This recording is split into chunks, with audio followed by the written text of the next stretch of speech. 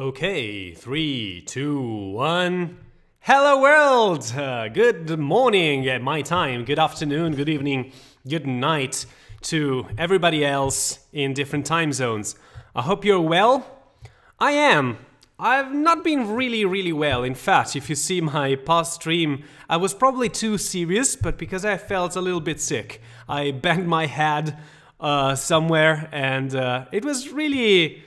it made me dizzy for a couple of days, maybe even more. Hi Angelo, good morning. Good morning to you. So, let's get immediately to business. I'm going to the coding section, coding scene, how's it called? And today is the 16th of January 2021 at 10 a.m. my time, 9 a.m. UTC. Hi PNTM, good morning. Or probably good afternoon to you. You're from Indonesia, right? So, last Wednesday, we had a practice session. This practice session was about all the topics that we covered last Saturday. So, what are the topics that we covered last Saturday? We had a rough and quick run through some of the JavaScript fundamentals. We haven't covered them all yet because they are a lot. This is the most important part of the whole course. So, JavaScript fundamentals, we saw how to create a hello world web application with just an alert that outputs hello world. We mentioned the modern mode, but we don't really care about this. We talked a lot about variables and we did some exercises on variables and constants. As you can see, these on top are variables. Are constants. And this one at the bottom is actually a variable because its value can vary. So the color orange will always be orange. But this color in particular starts being orange and maybe one day it becomes some other color. Maybe color green or color blue, color red. Okay, so constants and variables. These are really important. I already mentioned it, but in my daily work, I usually prefer using constants instead of variables, which kind of looks strange, but I'm really fond of functional programming, and one of the principles in functional programming is that you should never mutate state. If you want to mutate state, you just create a copy of that state and you mutate that copy instead of mutating the original state. Hey Sao, good morning. Good morning to you. But for now, since we are learning a programming language, which is JavaScript in this case, but any programming language has variables, and we have to understand what variables are about, how they work, and maybe one day, if you are fond like me about functional programming, you will avoid variables as much as you can, and you will rely on constants, or if you're a fan of other programming paradigms, such as object-oriented programming, which is the main programming paradigm in Java, C#, C, C++, not C, then you will heavily rely on variables instead of constants. Code structure, we already saw what is a statement. A statement is just one line of code that executes something. You can put multiple statements in the same line, but you have to separate them with a semicolon. And usually it's not a good idea to put multiple statements in the same line. So let's put one statement for each line, or one line for each statement. Semicolons are actually optional in JavaScript. I don't use them, but during this course I will try as much as I can to use semicolons. Because other programming languages use semicolons, such as Java and C#, and I want you guys not to be spoiled in the wrong way. I want to spoil you in the proper way. And then we can also add comments. There are three kinds of comments in JavaScript. One is the // comment, which is a line comment. And then we have this comment that you see here, which is /* opening and closes with a **/*, which is really similar to the comments that you already know from CSS. There's also another kind of comment which starts with /, and it's exactly the same thing, but sometimes it just looks better because it allows you to, let me show you again one more time, it allows you to go on a new line, and it will automatically add this extra asterisk and extra spaces, so every single line is well indented. Look at how cool this comment is. Well, this kind of comment is also used to generate automatically documentation from your code, but this is already an advanced concept, and I never do it, so I don't know if this is really that important right now. So who cares? We've got 3 types of comments. We're going to use mostly the first 2, so // or the ****. We started looking at data types. And we know that there are not many data types in JavaScript, luckily. There are many more data types in other languages. Here we've got the usual data types, which are number, which is for integers, but also for floating points, so for numbers with decimals. 3 is a number, is a magic number, and pi is also a number, the number pi. Then we've got the Boolean type, which is another important data type in every programming language, which can be just either true or false. And some languages make no real difference between true and 1 and 0 and false. So true means 1 and 1 means true, and 0 means false and false means 0 in certain languages. In JavaScript, it's slightly more complicated, and we're going to see it today. We've got the string type, which is really important because it allows you to create any kind of text. And of course, right now, everything that we see, if it's not pictures, it's text. And even if we need some screen reader, well, the screen reader must read text, cannot read pictures. So text is really important, and text is represented in any programming language with a string of text. And strings in JavaScript can be created in 3 different ways: with the single quotes, with the double quotes, and with the backticks. The backticks create something that is more of a string. It's called a template string or a template literal, which allows you to have multi-line strings, to interpolate variables and JavaScript expressions inside of the script of the string, and allow you to use both single and double quotes without escaping. So really cool addition in the JavaScript language. The backticks were not available for a long time, and they were added just recently, I think in 2016, 2017.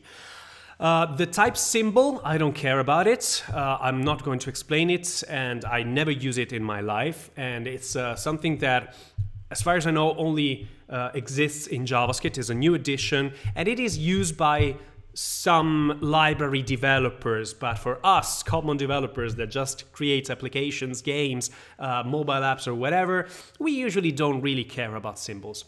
And then we've got other kinds of types that we're going to see later on. We have objects, for example the math object, which makes strange things in JavaScript because we also got the null value, which, if you ask for its type, it says that it's an object, which is strange because null means nothing, and nothing is not an object. It's exactly the lack of anything. It's the lack of objects or any other types. And in JavaScript, we also have another type, which is the topmost one here, which is the undefined, which doesn't seem that different from the null value. Well, undefined and null can be used interchangeably. It's up to you how you want to use them, or it's up to the library that you are using to understand how you want to interpret these values. I usually interpret these values as null means no value, undefined means I don't know the value, and that's it. And then we've got another type, which is a function, and we're going to talk about functions probably even today. Alert, the usual function that we are using to open a pop-up with a message, but also confirm and prompt, are functions. And if you don't believe me, then just not open the terminal. Alert is available only on the browser. So I'm going to open a new browser window, whichever, and I'm going to say, what is the type of alert? It is a function. What is the type of confirm? It is a function. What is the type of prompt? It is a function, okay? So all three interaction means that we saw last Saturday are functions. And what is a function? We will see later, don't worry. So these are about data types. Interaction, we saw alert, prompt, and confirm. Today we're going to look at type conversions, but before this, I'm going to spoil the exercise I gave you last Wednesday. Last Wednesday we did some practice. I don't know if any of you was there. I'm pretty sure that Bobby was there with his baby on his lap. And during this practice, we restarted reading all the material line by line, very carefully, and we also jumped to the end of each page and did the tasks. We did the tasks about the hello world, we did tasks about the variables, data types, and interaction. And I think at the end of at the end of the lesson, of the practice session, I left you with this comment, which is the doc comment that I showed you right before. I said, the online shop asks the user for the price and quantity of 2 items and outputs the amount of the total sale. Well, pretty obscure. And this is an exercise. This is a problem that I'm giving to you, and you have to provide a solution. A solution, of course, with JavaScript. So how do we, I'm receiving, as always, comments on my YouTube channel by bots. And this is always very fun for me. If you have a look at my videos, you probably see comments by some bots that say, so nice, banana, banana, banana, or so nice, hearts, hearts, hearts, you can get more info about me on my channel, anyone want to be my boyfriend. So I'm really glad that my videos on YouTube allow these lonely bots to, these lonely hearts to send their messages to the world. Anyway, so this is a problem that we have to solve with JavaScript, and I'm really glad to say that Bobby solved this problem. So thanks, Bobby, for your commitment. You watched the whole stream last Wednesday live with me, and you even did your homework. So, and you also were so kind to not share the solution to everybody. You just shared it privately with me, so you didn't spoil the solution with everybody. So thanks a lot. And now I'm going to do the exercise right now with you. Unless you say, no, please, I want to try it myself because I didn't see this homework, but it's fine. I can still go pretty slow. I don't want to go too fast with these concepts because these are very important and they are really difficult to, of course, to internalize at first. So let's keep it slow. There's no rush, really no rush. We're going to stay quite a while with this slide number 10. So the online shop asks the user for the price and quantity of 2 items and output the amount of the total sale. Maybe this obscure sentence is already too big and I cannot wrap my head around it. What does it want from me? What should I do? So one thing that we can do is to try and split this problem into multiple sub-problems. So we can fix those problems one by one, step by step, we will come up with a solution. We don't need to go on with the whole solution immediately. In fact, this is a common error that even experienced developers do. They look at a problem and they try to fix it right away. Instead, even for simpler problems, you can just pause, think, and try to solve independently any sub-problems that you are able to split from the whole overall problem. So, online shop. Ask the user for the price and quantity of 2 items. So, first of all, we've got 2 items. And for each item, we want to see the price, we want to get the price and the quantity. So, I would say get price and quantity from user for these two items. And then outputs the amount of the total sale. So it must calculate this total sale. How do you calculate the total sale? Probably it is get the quantity of items, get the price of the items for each item, sum them up, and you should have the total sale. But let's see later. And then after calculating the total sale, I'm going to output it. And output it. Okay, so we've got two items. For each item, get the price and quantity from user. Maybe this is not really that clear. For each item, get price and quantity from user. Calculate the total sale and output it. Okay, so now we already start dividing the problem into multiple subproblems. So for each item, get price and quantity from user. Let's try and split this even more. If I have one item only, I have to say get the quantity. I'm gonna indent it a little more just to say that this is a sub. It's a derivation of the first one. So get the quantity, get the price. Maybe I said get the price before. So get price. So get price, get quantity, and now you've got all you need for the item. And then you have to do the same for both items. How do you get the price? Well, you get the price with prompts. This is the prompt function that allows you to get input from the user. How do you get the quantity? Same. You would use prompt as a function to get the input from the user. That's it. Now calculate the total sale. How do you calculate the total sale? Well, if you've got these two prices and these two quantities, probably the thing that you have to do is to do price of the first item times the quantity of the first item plus the price of the second item times the quantity of the second item. Well, what I wrote here was supposed to be pseudocode, so not real code.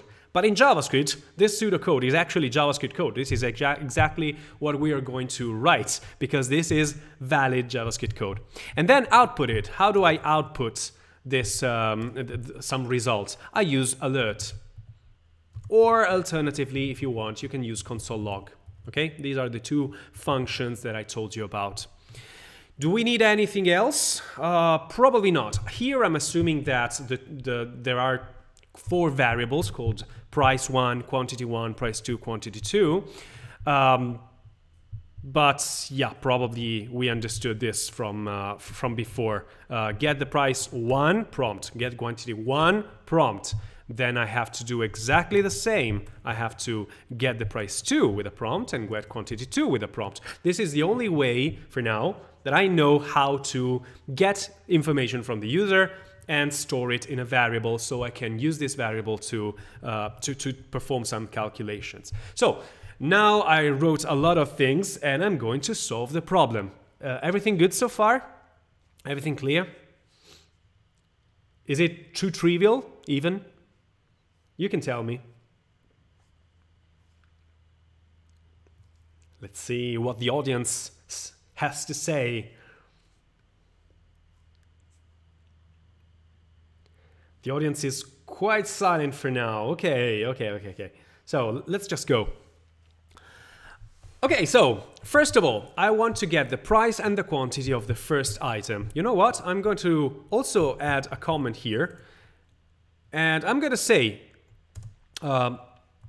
get price and quantity for first item. Oh, okay. Now I see the replies. Maybe there is a little bit of delay. No, I think it's good. It's fine. Awesome. So get price and quantity for first item. How do I do this? Well, I declare a variable, let price, and I declare a variable called quantity, let quantity. Then I want to assign a value to these variables. And I'm going to say that price is the result of using the function called prompt.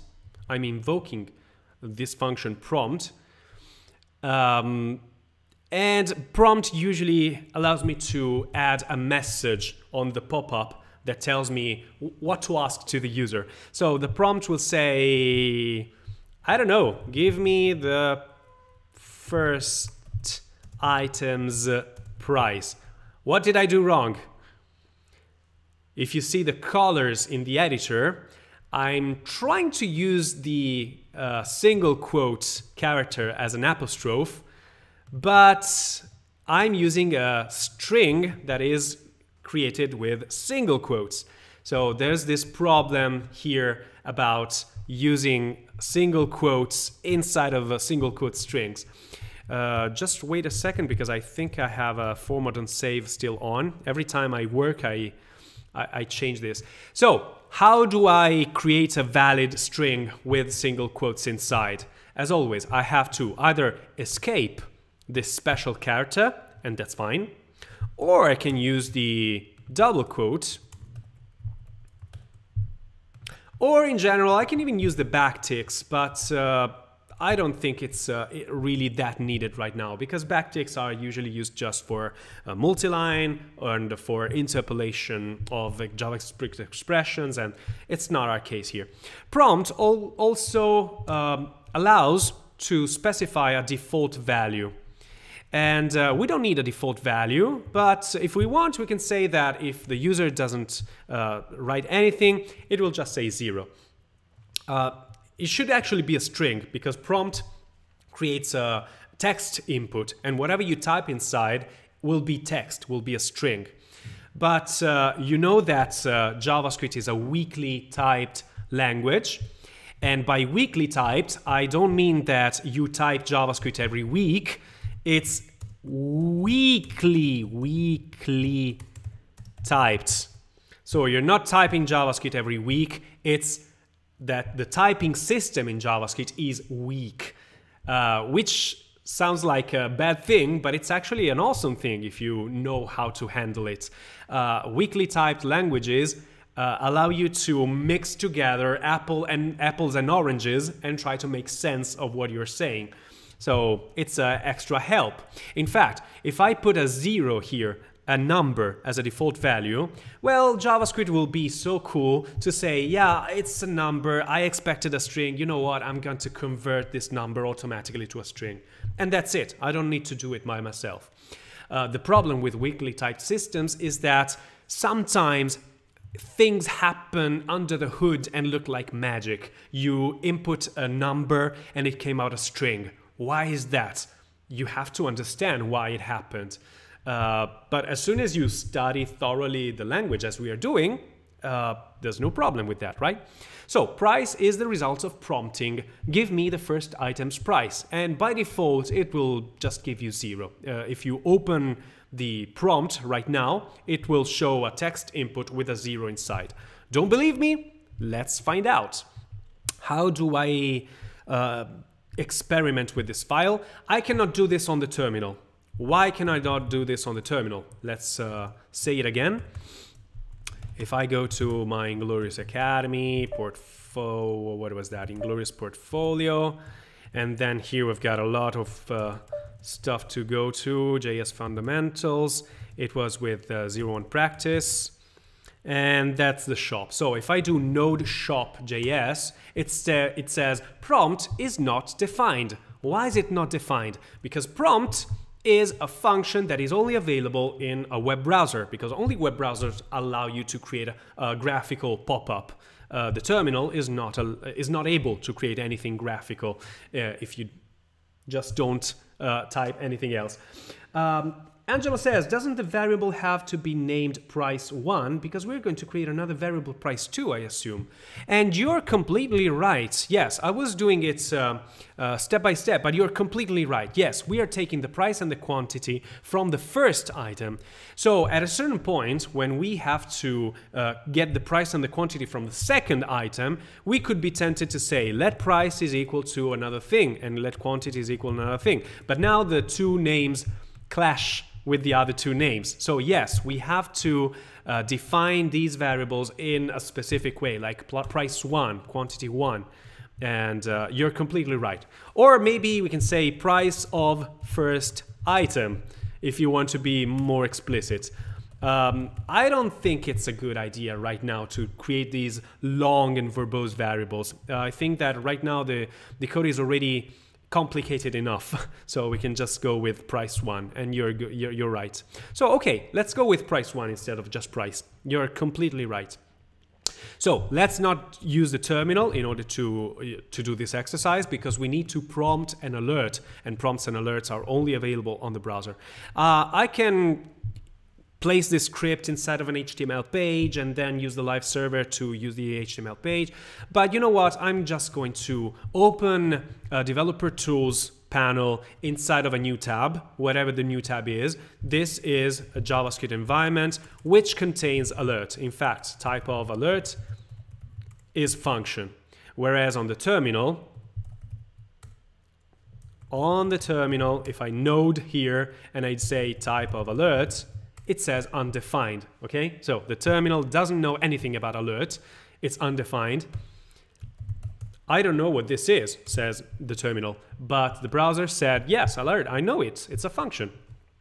And here I can just paste whatever code I wrote so far. So let price one, let quantity one, and this is how we declare variables. And then I assign a value to price one. Price one is equal to prompt, give me the first item's price, and by default, it will use 0 as a value.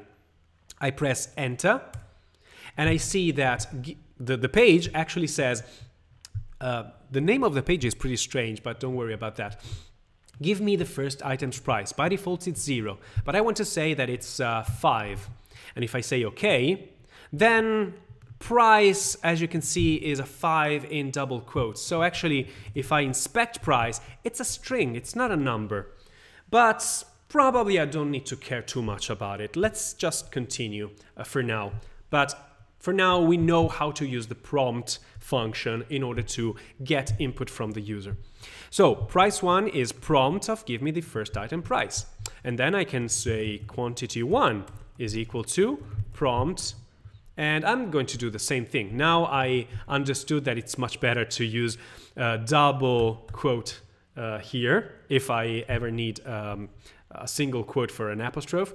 Give me the first item's quantity. And by default, it's still 0. Now we have price 1 and quantity 1. It should work exactly the same, but you know what? Let's try. If I now copy all of this, it kind of works. Give me the first item price, 5. Give me the first item's quantity, let's say 3. Okay, so it just gives me 3, but I'm pretty sure that if I say price 1, it says 5, and quantity 1 will give me the string 3, not the number 3, the string containing a digit, a character, which is 3.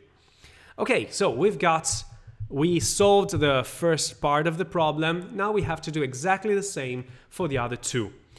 And I'm not going to do a copy and paste because I hate copying and pasting, and I discourage you to use copy and paste. In fact, copy and paste is really, really dangerous. You could copy everything here. You could change the names of the variables, and then maybe forget to change the name of this variable here. So you copy, you change things, maybe you don't change everything, and your code is crap, and it's really, really difficult to debug where the bug is. So don't copy and paste if you can, or limit yourself as much as you can with copy and paste. I'm going to write everything from scratch.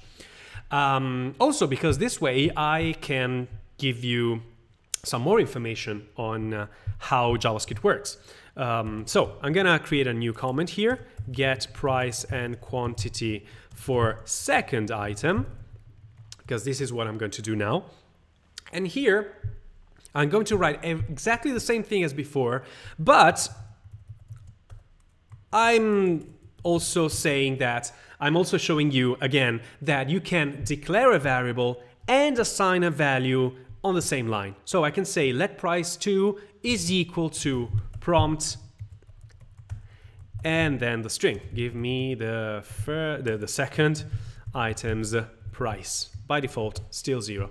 Okay, so I can do the same, the declaration and assignment on the same line, which is actually what I usually do. If I already know the value that I want to, the initial value that I want to assign to the variable, I usually put everything in one single statement instead of splitting into 2 statements. So let quantity2 is equal to prompt, not prompt.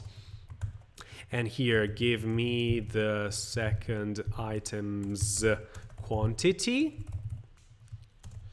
And that's it. And now this thing here, we already covered it. I think that it is pretty not really that important to try it, but you know what?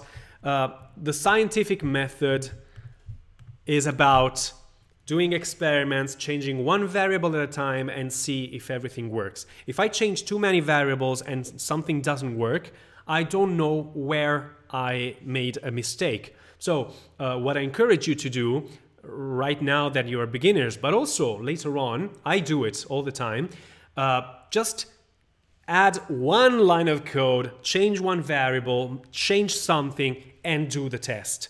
And then you change something else and do the test. If you do 1, 2, 3, 4, 5 changes at the same time and then do the test and something wrong happens and you see a bug, then it will be much more difficult to identify where the bug was originated. Was it on line number 1, line number 2, line number 3? Who knows? But if you test every single thing that you write, instead, this will make you immediately understand where you got it wrong. So get price and quantity for first item, get price and quantity for second item. I just copied and paste here in the console. Just gonna press enter. So give me the first item price, 3. Give me the first item quantity, 4. Give me the second item price, 2. Give me the second item's quantity, another 3. Okay. It gives me 4 here for some reason that I'm not telling you. But now if I inspect the value of every variable, price 1 is 3, price 2 is 2, quantity 1 is 4, quantity 2 is 3. Okay, so all the values that I got from the user are now stored inside of those variables. Cool. So last step, well, second to last step, I have to calculate the total sale. And you know what? I'm going to add a comment here just to remember what I'm trying to do. Calculate the total sale. Okay? As you can see, I'm using the imperative mode for these comments. I'm asking the computer nicely, hey, please computer, get the price and quantity for first item, get the price and quantity for second item, then now calculate the total sale, and finally output the total or something like that.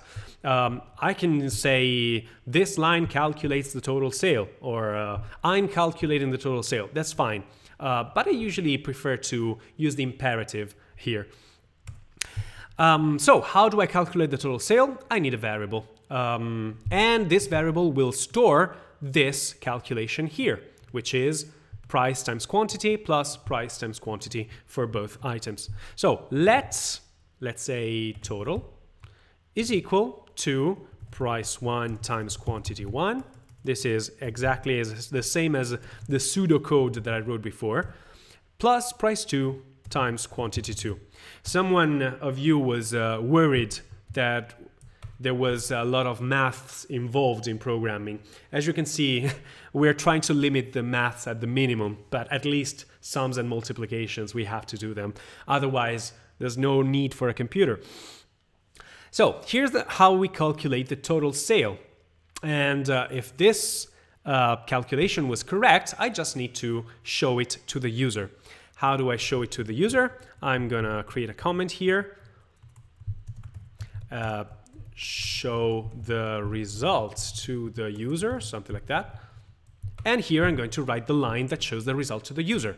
But since I already told you, it's better to every time change something and inspect, I'm going to copy everything again.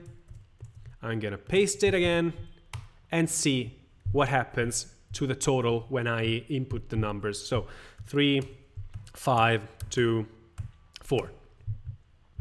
What is the total? The total is 23. And I think it's good because 3 times 5 plus 2 times 4 means 15 plus 8, which is 23. Okay, yeah, it should work. So how do I show the result to the user? I don't want to show the result in the console because the user is not like us. It's not a developer and doesn't know how to open the developer tools. So I'm going to use, for now at least, the only way I know to show something to the user, which is by alerting. And alerting allows me to create any kind of string. And I would like to create a pretty printed string. So I'm going to use the template literal syntax in order to say the total amount is dollar curly braces in order to start opening a portal to the JavaScript world. And I'm saying total. Full stop. Okay, this should work. So I'm going to copy everything again, clearing everything because it's already too crowded. Go. First item price. I'm gonna put the same name, the same numbers as before. So 3, 5, 2 times 4. The total amount is 23. Thank you, computer. I didn't know that. It was too difficult for me to calculate.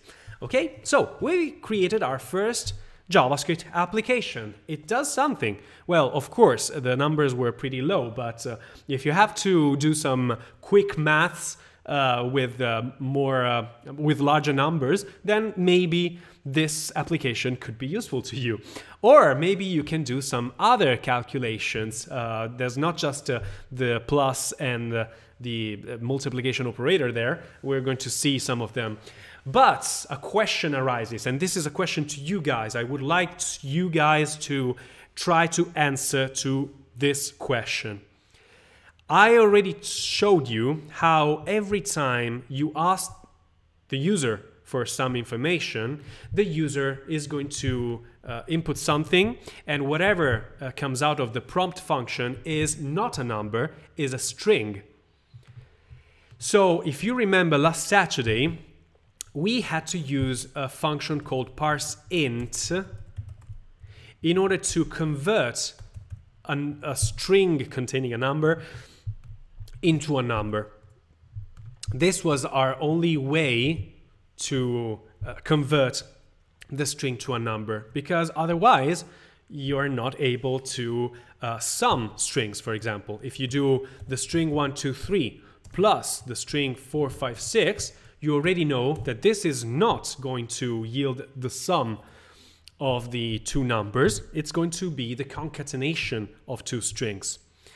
So I have, if I really want to do the calculation, I have to wrap my strings into some function that converts the string into a number. So something like this.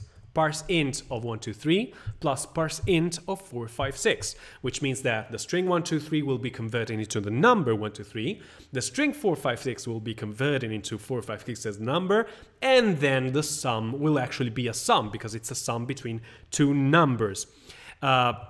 It's completely different from this. If I do parseInt of the sum, this is not the parseInt of the sum. This is the parseInt of the concatenation, because this plus here is being applied to two strings. So first of all, it concatenates these two strings together, and then I parseInt the string, so it becomes the number 1, 2, 3, 4, 5, 6. If this sounds strange to you, let's just split the problem into multiple subproblems. So let num1 is equal to the string 1, 2, 3. Let num2 is equal to the string 4, 5, 6. I know I'm forgetting the semicolons once again. I'm sorry. And now that we have these two strings, what is the result of num1 plus num2? These are two strings, so it's just the concatenation. What is the result of parsing num1 plus parsing num2? this is actually the sum, because before using the plus operator, I'm converting the strings into number. What is the result of parse int of num1 plus num2? This is exactly the opposite. In fact, the plus is being applied between two strings, so I'm concatenating the strings, and then I'm parsing the string, so it becomes the string 1, 2, 3, 4, 5, the number 1, 2, 3, 4, 5, 6. And this is not a question. I'm sorry if I go too forward. The question is, since the plus symbol applied to strings does not do the mathematical operation, but does the concatenation of strings. So last Saturday, I had to do parse int. Why doesn't this apply in our case? In our case, we know that price1, quantity1, price2, and quantity2 are strings, but the total is actually a number. It was computed correctly as a number instead of being a concatenation of strings. Why is it like that? Why JavaScript did understand this time that the total should be a number and it should be the result of calculating, performing calculations on numbers instead of strings? This is my question to you. Just waiting a few seconds and a little more because I know that there's some delay. In the meantime, is there anyone not on Discord yet? Please join Discord, because I think it's a little... Ooh, there's PNTM here. Hi. Yay! Hi, PNTM. I didn't see you joining Discord. Awesome. The street notification was very good. Okay, I like the fact that you see my notifications. I try to make them as fun as possible, just to grab your attention. Your mood may be variable, but the fun will be constant. Oh my god, this was a really bad pun. So, Angelo is trying to give an answer. Maybe because the numbers were first multiplied and therefore converted into numbers. You got it. Exactly. Exactly. So what we usually say in programming is that the plus operator is overloaded, which means that it can have multiple meanings. If you do 1 plus 2 as numbers, the plus means that this is a sum. While if I do 1 plus 2 as strings, then it becomes a concatenation. And since JavaScript is weakly typed, I can even mix strings and numbers. But if one of them is a string, then JavaScript decides that the plus will be a concatenation. It cannot be a sum. And the same goes if one is the first string and the other is a number. So the plus operator is overloaded, and it can mean two different things according to the type that it is applied to, the type of the values it is applied to. It can be a sum or it can be a concatenation. But this doesn't apply to the asterisk. The asterisk is just a multiplier operator. So if I do 2 times 3 as numbers, it is 6. And if I do string 2 times string 3, the asterisk is just a multiplication. If it finds 2 strings, it will automatically convert those 2 strings into numbers and multiply them. And the same goes if one of both is a string and one is not. So, as you can see, this problem of converting from strings into numbers apparently is only related to the plus symbol. And we can try some other things. For example, what happens with the minus symbol? Same thing. Minus is not deconcatenating strings. The minus symbol is just, the dash symbol is just to subtract things. So it's going to convert anything from this operation. I can even try something like 4 minus true. 4 minus true is 3. Why is that? Well, because 4, the minus operator only applies to numbers. 4 is not a number, it's a string, so it's converted to the number 3. True is not a number, true is Boolean. But as I told you, true is tightly related to the number 1, while false is tightly related to the number 0. In fact, if I try 4 minus false, it gives me 4, because it's like saying that the number 4 minus 0 is 4. So, as you can see, JavaScript's weakly typed system allows you to mix together multiple types in a very strange way. Some developers coming to JavaScript from other languages say that this is nuts, and it is, but as soon as you know how it works, it's not that nuts, it's also pretty cool.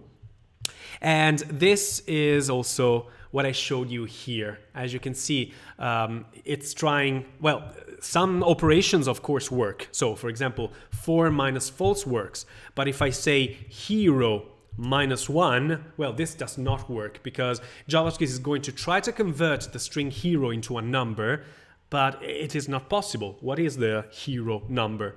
Nothing. So it's going to become not a number. NaN, which is a kind of strange type. What is the type of not a number? It's a number. What? Okay, not a number actually in JavaScript looks like a number that is not a number. Quite strange. These are the quirks of the JavaScript language. What about infinity? I know that there's also infinity. Infinity is actually not considered a number in maths, but here it is kind of a number. Okay? So we've got some strange things, but don't worry too much about these problems.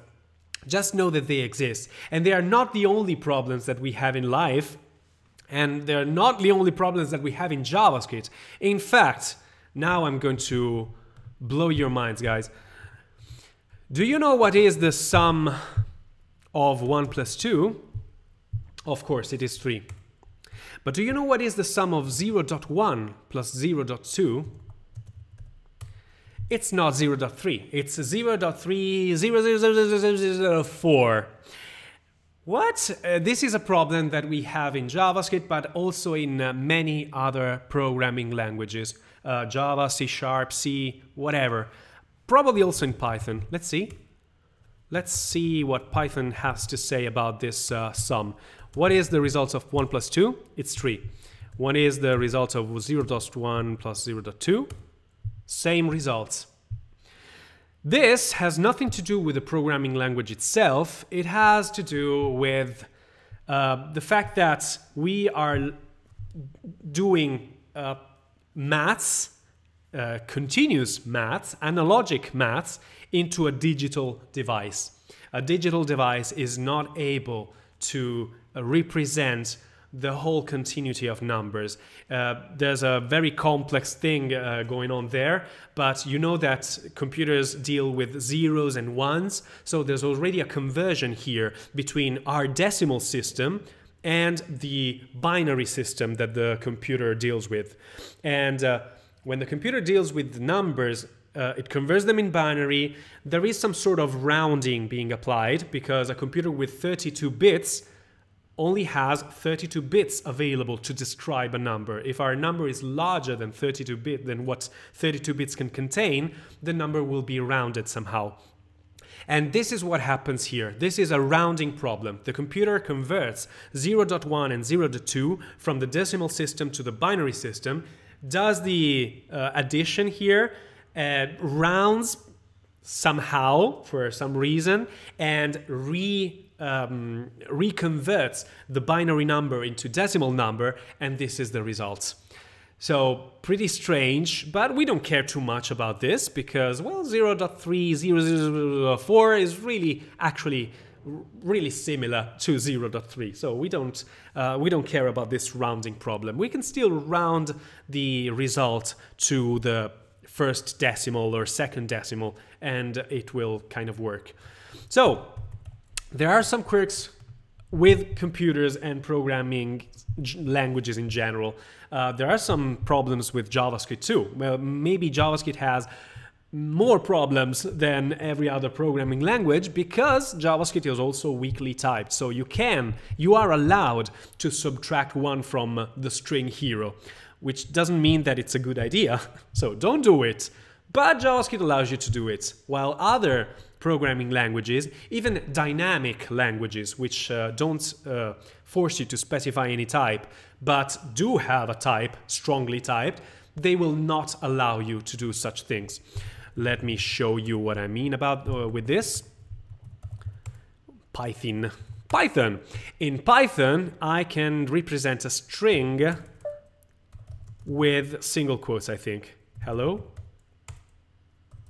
Yep, it works. So, can I do hello -1? No, I cannot. Unsupported operand type for minus, which means that Python is not able to subtract an integer from a string. It's going to give you an error, and it's saying, hey, the types are incompatible. If you want to do a subtraction, it must be a subtraction between 2 integers. Where did I say that the string is an integer or is a string? Well, this is the dynamic behavior of a dynamically typed language. I don't need to specify the type. The type is inferred, is deducted from the value. If I say that str is the string hello, then str as a variable, of course it is a string.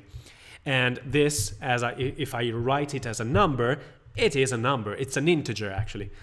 So dynamically typed languages do not force me to define the type because the type is automatically inferred, but still they are strongly typed, which means that I cannot perform an operation between 2 incompatible types. JavaScript, on the other hand, is weakly typed, which means that I can perform an operation between 2 different types, but the result can yield to strange results, of course. If I say hello +1, it's going to be a concatenation. If I say hello -1, this will be a mathematical operation that has no real good effect. Okay? I hope this is clear. So, bottom line, yes, Angelo, you were correct. The total amount is a number because here we don't have only the plus operator, we also have the multiplication operator. And the priority of the precedence over operators is exactly the same as in math. So the multiplication will happen before the sum, and the multiplication will automatically convert the 2 strings into 2 numbers, will perform the multiplication, and you will have a number as a result. And since you have 2 numbers on both hands of this plus, then you will have a number as the total result. Okay? If you don't like this this whole calculation, which is too long, you can split. Let's say total 1 is equal to price 1 times quantity 1. Let total 2 is equal to price 2 times quantity 2. And finally, the total will be the sum of total 1 plus total 2. Maybe this is even more clear, more explicit, even though more verbose. This is a problem that could have been solved in probably, I don't know, even 1 line of code. But why? Why should I write fewer lines of code in order to solve this problem? Let's be clear and be as explicit as possible. Because if you remember, every fool can write software that a computer can understand, but only a few people, very smart people, can write code that a human can understand. And I'm trying as much as I can to write smart code that is readable by human beings. Because of course the computer knows how to deal with this stuff. Okay, so this was the solution, and of course, as you can see, I'm showing you a lot more than just the solution. I'm giving you multiple ways to write the same thing, because you have to get accustomed to the language, right? So instead of just learning the sentence, what's your name, you have to know that you can also say, what is your name, without the contraption, or how are you called, or I don't know, how are you named, etc., etc. You have to start speaking the language and understand that you can write and you can speak in different ways and you will still be understood. You cannot say improper things. So you cannot say, what is your slang, because this has no sense. And in this case too, you can change the code as you wish, and I encourage you to change the code as you see fit. But there are some rules that you have to follow. So you cannot say quantities, because this will break your code, since this is a variable that was never declared before. And you have to do these mistakes, otherwise you'll not be able to understand. You have to be accustomed to the errors that are presented to you. So what did I do? I took the code, but I introduced a mistake. The mistake is I said quantities instead of quantity 2. What will happen here is, okay, nothing happens. Give me the first price. 3, 5, 2, 4. Boom, error. Quantities is not defined. Quantities is not defined where?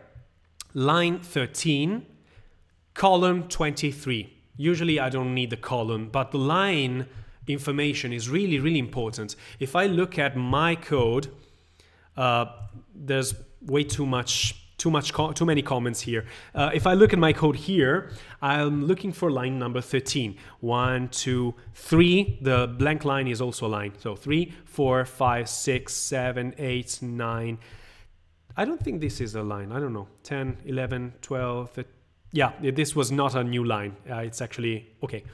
If I go to line 13 is this one here. And this line, if I read it carefully, yeah, there is an error. Quantities was never defined before. So what should I do? Should I define quantities? Or maybe I should change this variable name, since it was supposed to be quantity 2. So as always, the computer is not telling me you misspelled quantity 2 by naming it quantities. It says just, hey, quantities was not defined. Do you want to define it? No, I don't want to define it. I just want to fix this problem here. Okay, we've got some feedback. PNTM says, I'm getting alert. The total amount is total instead of the result. Awesome. Okay, so what is the problem with that?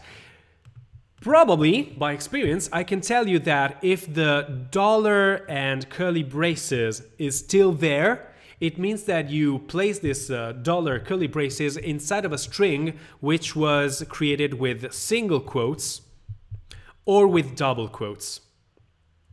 If you use single quotes or double quotes, these are just strings. And as you can see from the color coding here, this dollar curly braces total is green as everything else, which means that this is exactly what is going to be printed on the browser. So if I do alert double quotes, the total amount is dollar curly braces total, I will see the total amount is dollar curly braces total. And the same goes with the single quotes. This is just a string. Instead, in here, we are dealing with template literals, which are special strings that allow you to interpolate JavaScript code, JavaScript expressions inside of the strings. And this is only available if you use the backtick symbol. The backtick symbol, which is easily available in some keyboard layouts. On Linux, it's pretty easy. On an Italian keyboard, on Linux, it's pretty easy because you have to use Alt-Gr, the rightmost Alt, and the single quote. So I can use Alt-Gr, quote, and you have this kind of backtick. For other operating systems and other keyboard layouts, it could be a little difficult. For my Italian fellows, if there is any Italian here, Ranit, are you Italian? You have this it at the end of the name, so I believe that you could be Italian. I don't know. But yeah, you can find backtick Italian keyboard on Windows. I probably suggest you guys, you Windows users, Italian Windows users, to download this ETA dev keyboard. No, you're Estonian, Ranit. Oh, okay. Do I know you in person? Because I know some Estonians from the European Innovation Academy. So you're IT. You're... oh, you're Tina. I'm sorry. So it's just your name, the opposite. Ranit is Tina Ribane. Okay, sorry. I didn't get it. So for any Italian, I don't think there's an Italian here. Okay, for any Italian, if you have an Italian keyboard and you're on Windows, you can just download this keyboard layout and you'll have some cool key combinations. I don't need them because I'm on Linux. I'm sorry, Tina. Sorry. Then it's Angelo says, is it better from your experience to always use parse int? Because when using brackets for calculations, I think the mistake with strings can still happen although multiplications are involved. In my experience, I don't use parse int. I'm going to use something else that you will see in the type conversions paragraph section. So we're going to see what are better time conversions. Why don't I use parse int? The reason is that parse int still behaves strangely with certain strings. In fact, if I say 1, 2, 3, ABC, this is parsed correctly. But is it good that 1, 2, 3, ABC is parsed correctly as 1, 2, 3? I would like to be more strict and say that if the user inputted 1, 2, 3, ABC, the input is wrong. The user should have written only 1, 2, 3, not 1, 2, 3, ABC. So parse int is an old function that was there since probably the early days of JavaScript. But I think that now is superseded by some more strict conversion systems. So your question can be rephrased into, do you always still convert your strings into numbers even though the multiplication does the conversion automatically for you? Not just with parseInt, but with any conversion function. And I would say, yes, Angelo, yes, I would convert every single number and not leaving this to JavaScript. In fact, now we have the multiplication, but maybe one day this calculation will change and we'll only have the sum. And in that case, I will have a problem because I didn't convert the strings before doing these calculations. So you're totally right. I should always convert my strings into numbers if I have to perform calculations. Very, very good question. Thanks a lot. PNTM in the meantime said, oh, okay, yes, I used the single quote. Now it's working. Awesome. You got it.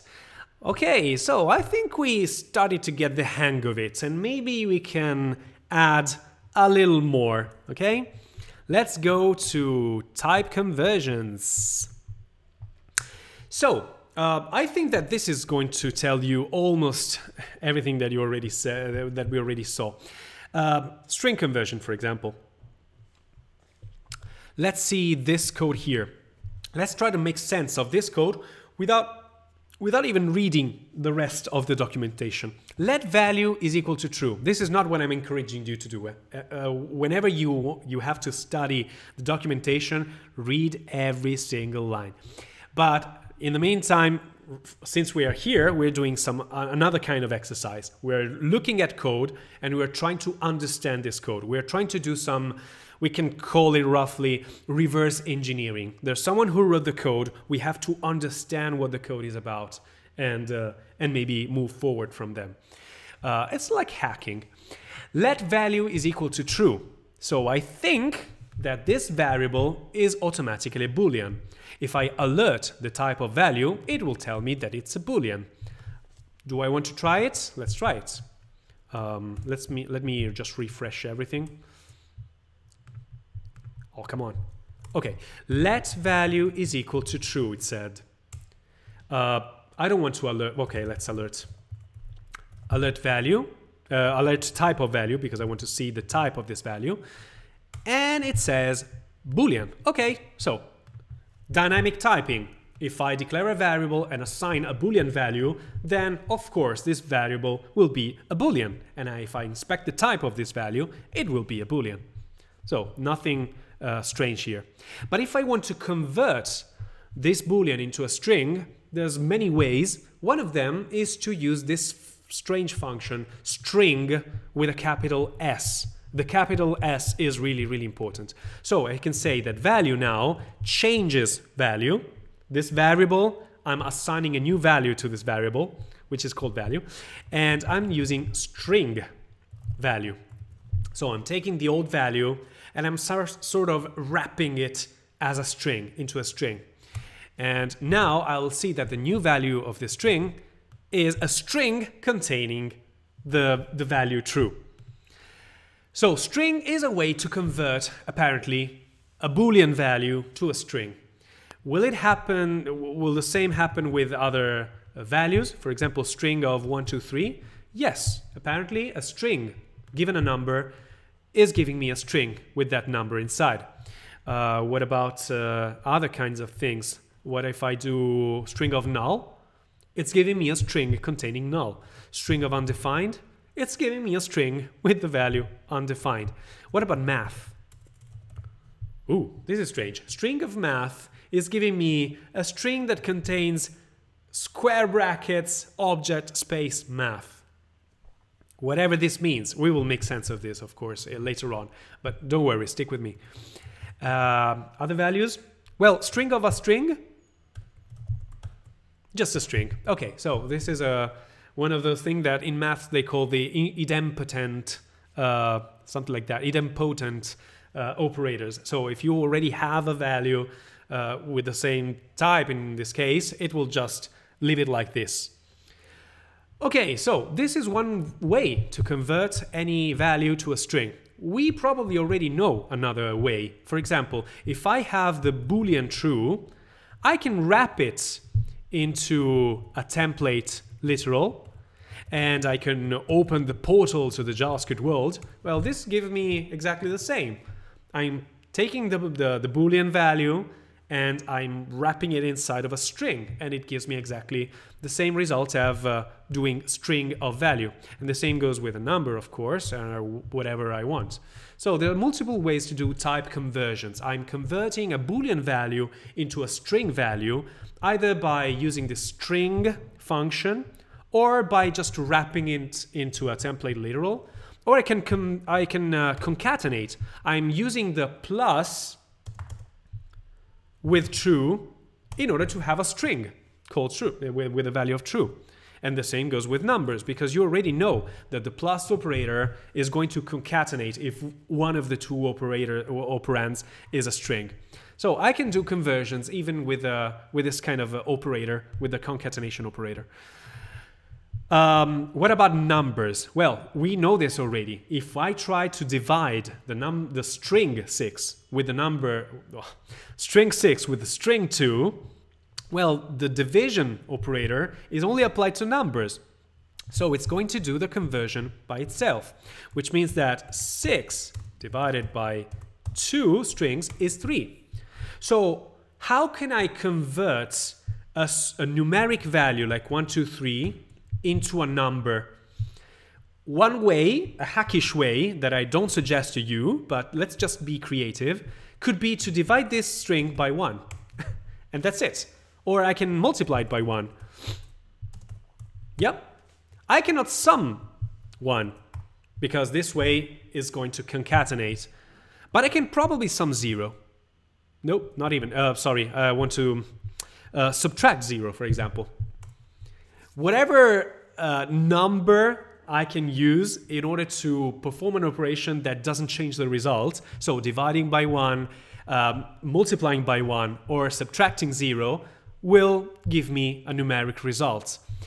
This does not apply with the sum, because, as you already know, the sum operator is overloaded. It can mean a sum or it can mean a concatenation. But every other mathematical operator works. Okay, so this is a hackish way, and I'm not saying that you should convert a string into a number this way.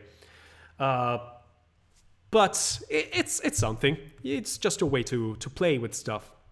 Oh, there's also a number function here. We can try. So if I have the string 1, 2, 3 and I wrap it into the number function, number with a capital N, this has pretty much the same, the opposite results of using string. What is string? String value. Okay, so number of string 1, 2, 3 gives me a number which is 1, 2, 3. And if I do string of the number 1, 2, 3, it's exactly the opposite. I will have the string from the number or whatever other type I have. So this could be a little better. And you know why it's a little better? Because parse int, as I already showed, parses whatever string starts with numbers. Instead, if I do the same with number, number is going to give me not a number, which means it's, let's say, it's less resilient.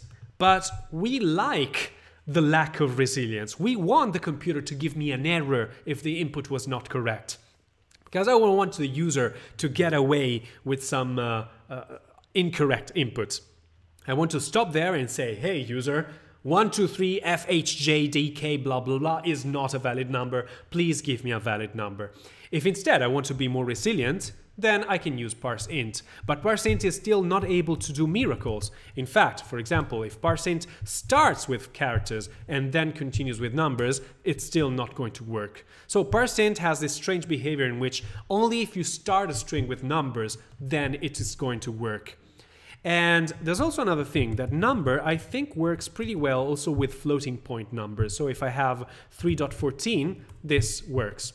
While parseInt does not work because it's going to parse an integer, not a floating point, not a decimal number. So if you do parseInt of 314, you just have whatever is before the dot. But there's also a parse float. I have to say there's also parse float. So 3.14 is correctly parsed as 3.14. And if I put any other character right next to it, it still works. But if I put some characters before it, it's not going to work. So parseInt and parsefloat are an old way to parse a string into a number, an integer or a float. But now we've got one new function that works every time for both integers and floats. And it's less resilient, which means that whatever character I put after or before is not going to be considered parsable as a number, which probably is better. Okay, as you can see, let age is equal to number given an arbitrary string instead of a number. It's going to give you nan, not a number. The conversion failed, which is better.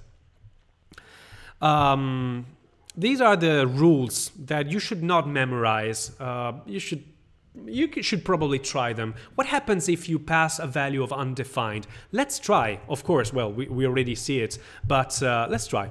If I do number, if I do number of undefined, and I have to write correctly, otherwise it's not going to work. Number of undefined is going to give me none. Let's try again together. Null.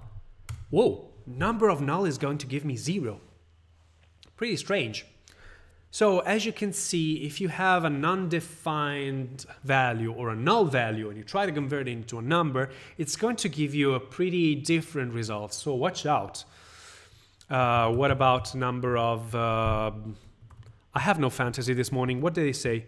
Null is 0. Oh, true and false. Okay. What is the number associated with false? It's 0. It's going to convert the Boolean value false into the number 0. What about true? It's 1. As I told you, there is a strict correlation between false and 0 and between true and 1. And what about a string? Well, as you can see, white spaces from the start and end are removed. If the remaining string is empty, the result is 0. Otherwise, the number is read from the string and error gives none. What do they say? They say something new here. I'm trying to convert a string to a number. If the string is empty, as in this case, it will give me 0 for some reason. If I put any spaces, it's still 0. If I put a number in between, it's going to remove any spaces from the left or the right of the string, and it's still going to parse it. The same goes with float. floating number. But if you type anything that is not a number, or probably if you put some other number in between spaces, it's not going to be considered a number. So this is another cool feature of this number function. It accepts some trailing spaces, trailing at the end, and how do you say the trailing at the beginning? Oh my god. Well, it allows for some padding. We usually call it padding too. Leading and trailing, of course. Sorry. So, what is parseInt able to do the same? So, can I put spaces and then 1, 2, 3? Yes, apparently yes. So, parseInt is also able to deal with leading and trailing spaces, but it's also really resilient, especially when I have other what happens if I do 4 here? Okay. It's really resilient. I can put whatever I want, and it's just going to get the first characters of the string that look like a number, and it's going to convert them as a number. What else? Let's see these examples. Number of spaces 1, 2, 3 spaces is 1, 2, 3. Number of 1, 2, 3 z is not a number because number is less resilient than parseInt. Number of true will give me 1. Number of false is going to give me 0. And I think that we already saw all of this. What about booleans? There is a boolean function, and we can try it immediately before having a look at what they say. I prefer to experiment with things rather than just reading everything carefully at first. Then I'm going to read everything carefully so I don't miss anything. Boolean of false, well, it's already a boolean, so it's going to be false. Boolean of true, it's going to be true. Now, boolean of 0, as you know, 0 is tightly related to false, so it's going to be false. Boolean of 1 is going to be true. And what about strings? This is the strange thing that we started witnessing last Saturday. If I do boolean of empty string, the empty string is false. But if the string is not empty, so it contains true, or it contains 0, or it contains false, or whatever, it's always going to say true. And now you probably have an understanding of why this is. If you remember, converting a string into a number is giving me a similar result. An empty string gives me 0 as a number. Space, well, this is still going to give me 0, actually. Oh, that's strange. Okay, so it's not exactly as I was looking for. 0 is going to give me 0, 1 is going to give me 1, etc., etc. Okay, so there is a difference. There is a difference between numbers and booleans in this case, apparently. As you can see, I was assuming something, and then I found out I was wrong. I thought that converting a string to boolean had a double step. It was converting the string to a number and then the number to a boolean. So empty string will convert to number 0, and then 0 converts to the boolean false. But then I experimented with this. I said, what if I'm wrong? What happens if I convert a space to a number? It's going to give me 0. And if I convert it to boolean, it will be false. But it's not this case. If I convert the space string into a boolean, it's not passing through the number. In fact, it's going to give me true instead of false. I don't know if I was clear with this, but as you can see, there's something slightly different between numbers and booleans. And this difference is the truthiness of a value. The truthiness means that a value can be a type that is different from boolean. Maybe it's a string, maybe it's a number, maybe it's null, maybe it's an object. But there is some sort of truthiness or falsiness associated to that value, which means that if I try to convert it to boolean, it will give me either true or false. So the empty string, the space string, is a truthy value, because the space string is not a boolean, but if I convert it to boolean, it is true. And the empty string is a falsy value, because if I try to convert it to Boolean, then it is false. It is false. Truthiness. Let's see if there's any cool information. Oh, truthiness, I'm sorry, it was with the I. Really sorry for that. I don't think this is good because it's, let's say, truthiness in programming. Truthiness in programming. Oh, is truthiness a legitimate programming term? There's a lot of debate over truthiness. Truth that comes from the gut, not books. The quality of preferring concepts or facts one wishes to be true, rather than concepts or facts known to be true. Okay. It really doesn't... no, it makes not real sense talking about guts over truth. Anyway, truthiness here can be just said as something that is not a Boolean, but if you convert it to a Boolean, it will result into a true. That's it. That's the truthiness of a value. So, as you can see, Boolean from 1 gives me true. Boolean from 0 gives me false. Boolean of any string that has at least one character is going to be true. Only the empty string will give me false when converted to Boolean. Please note the string with 0 is also true, and also the string with spaces inside. So any non-empty string is going to be converted into true. But only in JavaScript. In fact, I didn't even remember this. Some languages, such as PHP, treat 0 as false instead. So what is true in JavaScript can be different in other languages. Shall we try with Python? Let's see how to convert a string into a Boolean in Python. Convert string into Boolean Python. Let's see how do you convert. There is a function in Python which seems to be bool.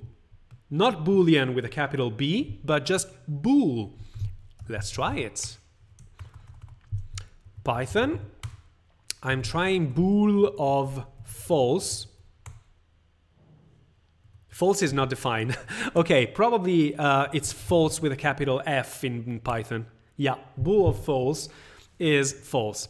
And what about bool of true? It's true. Now let's convert something that is not a Boolean. For example, bool of 0 is false. Bool of 1 is true. Bool of 2? Still true. Okay, and what about -1? Still true. So whatever is not 0 is true. And now let's go for strings. Bool of empty string is false. Bool of a space is true because it's a non-empty string, which is exactly the same as in JavaScript. Bool of 0, the string containing 0, is true because still the string is non-empty. So every non-empty string is giving you true when converted to Boolean. So exactly the same as JavaScript. And as you can see, I don't know much about Python, and whatever I try to do in Python, I have to look it up on Google and Stack Overflow. But as you can see, it's really, really easy to find solutions. And this is most of our programming. We don't need to learn everything by heart, but we have to know how to ask nicely Google for things. We haven't tried Boolean of -1, but still true. Yeah, in this case too, in JavaScript, whatever numeric value is different from 0 is always truthy. Well, 0 will always be false, converted to false. And here we have the summary. We've got other things here that we haven't tried probably. For example, true divided by false. Ooh, this is cool. So let's try. If I do true divided by true, these are two Booleans that will be converted into numbers, because the slash operator means division between two numbers. So true becomes 1, and 1 divided by 1 is true. Never thought about it. What about false divided by true? This is 0, because it means 0 divided by 1. And if I say true divided by false, it's exactly the same as saying 1 divided by 0, which apparently in JavaScript is infinity. What about false divided by false? This is not a number because, well, 0 divided by 0 is an indeterminate form. Something like that. It's not neither. It's not infinity. It's not negative infinity. It's nothing. Okay, I think that we covered practically everything. Well, we can try other things like what is a number from none? It's none. What about number of infinity? We are converting numbers, which are not numbers but still considered as numbers, to a number. So nothing is changing here. And I'm pretty sure that if I do number of infinity as a string, ooh, this works. So infinity is also available as a string and can be converted into a number. What about Boolean from these numbers here? Boolean of not a number apparently is false. Boolean of infinity is true. Boolean of minus infinity? Okay, if I have to make sense of this, I would say that infinity, if considered a number, which is not, is still very large or a very small number, but not 0. That's why converting it to Boolean still gives me true. While not a number, since it's not a number, it's going to be considered a falsy value. I would say it like this. What about Boolean of a string that contains infinity?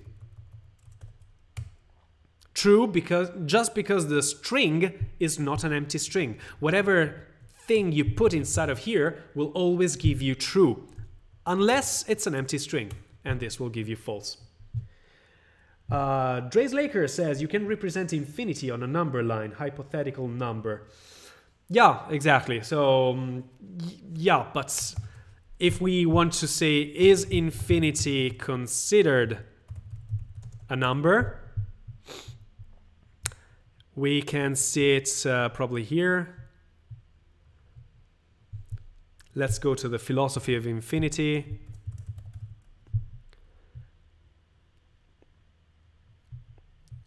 Here it is. As many struggled with the foundation of Cal, it remained unclear whether infinity could be considered as a number or magnitude.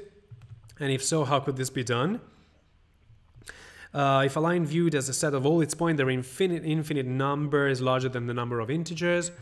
In this usage, infinity is a mathematical concept, and infinite mathematical objects can be studied, manipulated, blah, blah, blah. So the fact that infinity can be considered a number, I don't know. Yeah, you can write it on the number line, but you cannot say that this point here in the number line is infinity. You have to say that infinity is that way. And you have to go very, very far. Anyway, I'm not a mathematician. I would love to be a mathematician, but I'm not. Oh, there's no activities here for the type conversion. So let's jump to the next. Whereas none has no existence. Yeah, not a number is really not a number. But still, in JavaScript, none is considered a number for some reason. Because it's in the realm of numbers. It's definitely not a string. But in the realm of numbers, it's not a number. So let's have a look at basic operators. And most of these operators, of course, are related to maths.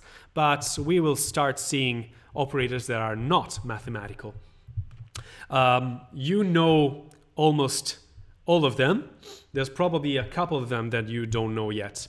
So first of all, we have these terms unary, binary, and operand. So unary operator is an operator that applies to one operand only, and binary operator is an operand that can be applied to two operands. This is a lot of mathematical mumbo jumbo, but you already know all of this. For example, the multiplication is a binary operator because it requires two quantities, two operands, in order to perform the calculation. You cannot just say times quantity. What does it mean? It means nothing. You have to multiply two quantities, not just one. Whereas there are some unary operators. For example, the minus symbol.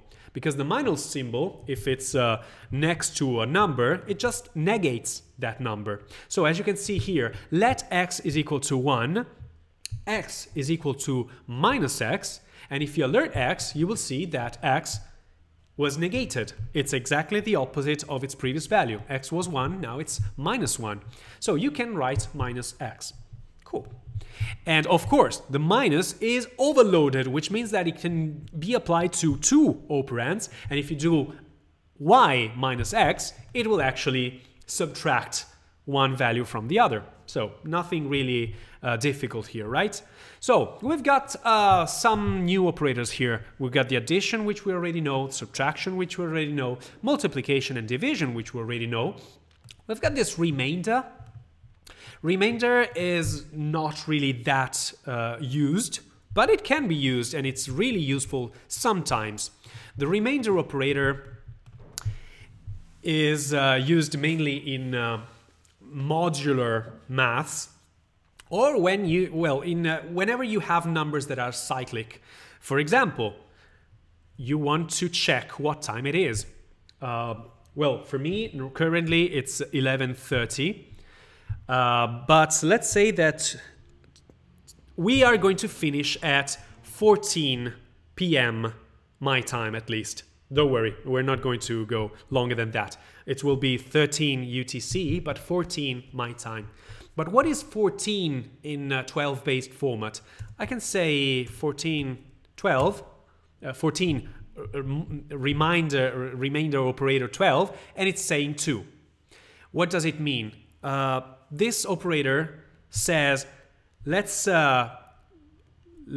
take 14 and let's subtract 12. It's actually a little different. It's let's divide 14 by 12, and apparently 14 divided by 12 is 1 with some remainder.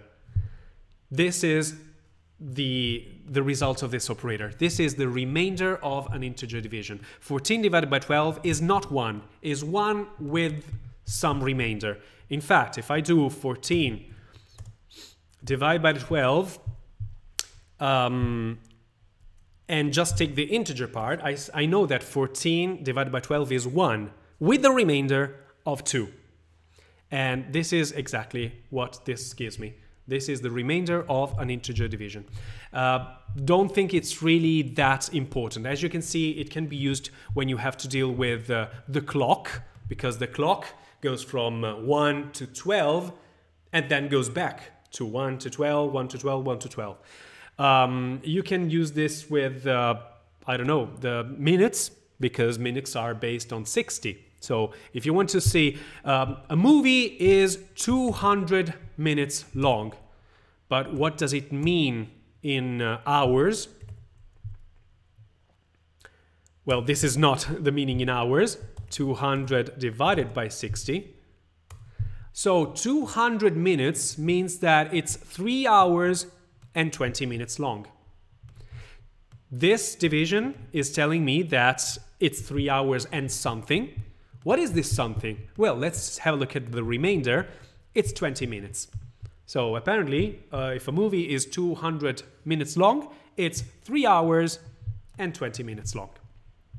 In fact, 200 is 180. 180 divided by 60, of course, is exactly 3 hours. So it's 3 hours plus another 20 minutes, and you get to the 200 minutes. So, yeah, this remainder operator can be useful sometimes, but usually I don't use it that often. Not as often, of course, as any other operator here. The exponentiation operator is a new addition to JavaScript.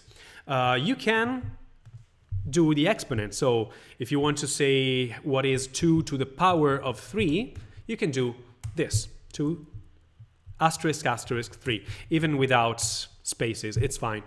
What does it mean? Well, you probably know this. You want to multiply 2 by itself 3 times. So 2 asterisk asterisk 3 means 2 times 2 times 2, 3 times. And that's it. So if you want to use the exponentiation before this the operator, we had to do something else. For example, if we want x squared, let x is equal to 4, and let x squared, before this operator we have to do something like x times x. and that was fine. But of course, if you want to the x cubed or to the exponent of 4 or 5, you don't want to say x times x times x, etc. We had to use another operator which comes from math. You remember math? Math allows me to get pi, but it also has some functions that we're going to see. Some of them we're going to see them. It was something like exp, I think. And you can say 4, well, x to the power of 2. No, it was not exp, sorry.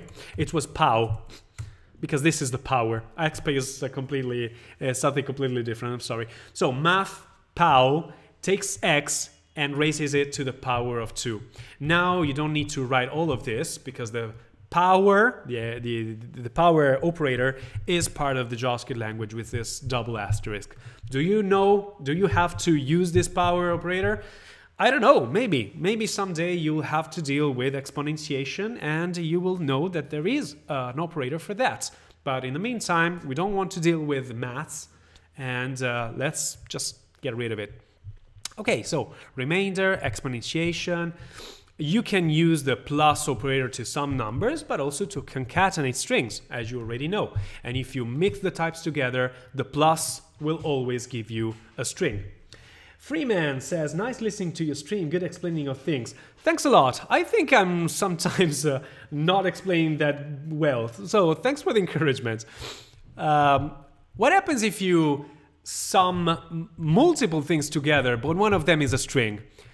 Well, this is strange. Let's try. Well, of course, you see the comment there, so you probably know the answer.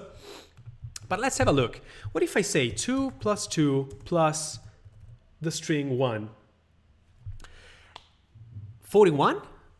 Why 41? Well, because as it happens in maths, the priority of operators starts from left to right, and there are some operators that have a higher precedence, but in this case we have the same operator everywhere. We've got only the plus symbol in all the expression. So we have to compute the operation from left to right. I have the number 2, and I want to sum it with the number 2. 2 plus 2 is 4. So this results in 4 plus the string 1. And now we've got a number plus a string. And this, of course, is not an addition anymore. It's not a sum anymore. It must be a concatenation. So it will be 41. Which is kind of strange because if I say 2 plus 1, this is giving me a completely different result. But you know why now? Because the operators are computed from left to right. So first of all, I have to do this sum, which is not a sum, it's a concatenation. And this will give me 22 plus the number 1, which is going to give me the concatenation of the 3. And this is it, okay? So kind of strange to deal with different types with weakly typed languages such as JavaScript. But once you understand it, oh wait, it gives you exactly this, well, almost exactly the same thing that I tried, even though, well, it changed numbers. So the string 1 plus the number 2 plus the number 2 will do the concatenation, which gives you a string, and concatenation of a string with a number is still going to give you a string. Well, in this case, we've got first some numbers and then a string. So how do we deal with multiple types? As Angelo was saying before, you first convert everything to the same type so you don't incur into these kinds of problems.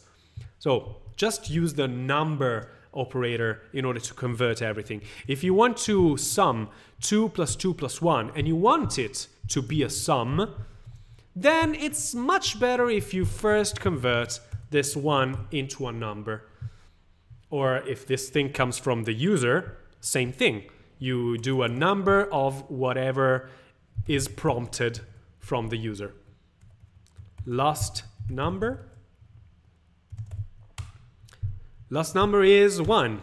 I convert it and it becomes 5. You see how easy it could be to just convert everything into the proper type and then perform all the calculations. You know about this. You know that every other operator which is not a plus is not overloaded as the plus. So 6 minus the string 2 will convert the string into a number, not vice versa. And the same goes with the division operator, because the division can only be performed between numbers. So if I have two strings, they will be automatically converted into numbers and then divided. You also have a unary plus. I didn't know about this actually, but if you have a 1 and you do plus x, it stays 1. And you have a minus 2 and you do plus y, oh, it remains minus 2. So, okay, I knew about this one. It's not really that important with numbers, because if you have any number and you add a plus to it, it stays like that. But you can do strange things with a plus symbol. For example, you can convert a Boolean into a number by adding a plus. Since the plus can only be applied to numbers, then plus true will force JavaScript to convert this Boolean value true into the number 1, and it will give you 1. And the same goes with the string, the empty string. Plus can be applied only to numbers if it's a unary plus, then the empty string will be converted into a 0. But it's much better to use the number function, because it's more explicit and it's more fail-safe. Sometimes I do this kind of hackish things. I'm going to show you other operators such as the exclamation mark, and sometimes if I have a string or maybe a number like 3 and I want to convert it into a Boolean, I use this strange operator, not. I'm going to tell you what this means, but not for now. It's a hackish thing. Maybe it's much better to use Boolean of 3, and it will give you the same result, but it's much more explicit, much more understandable.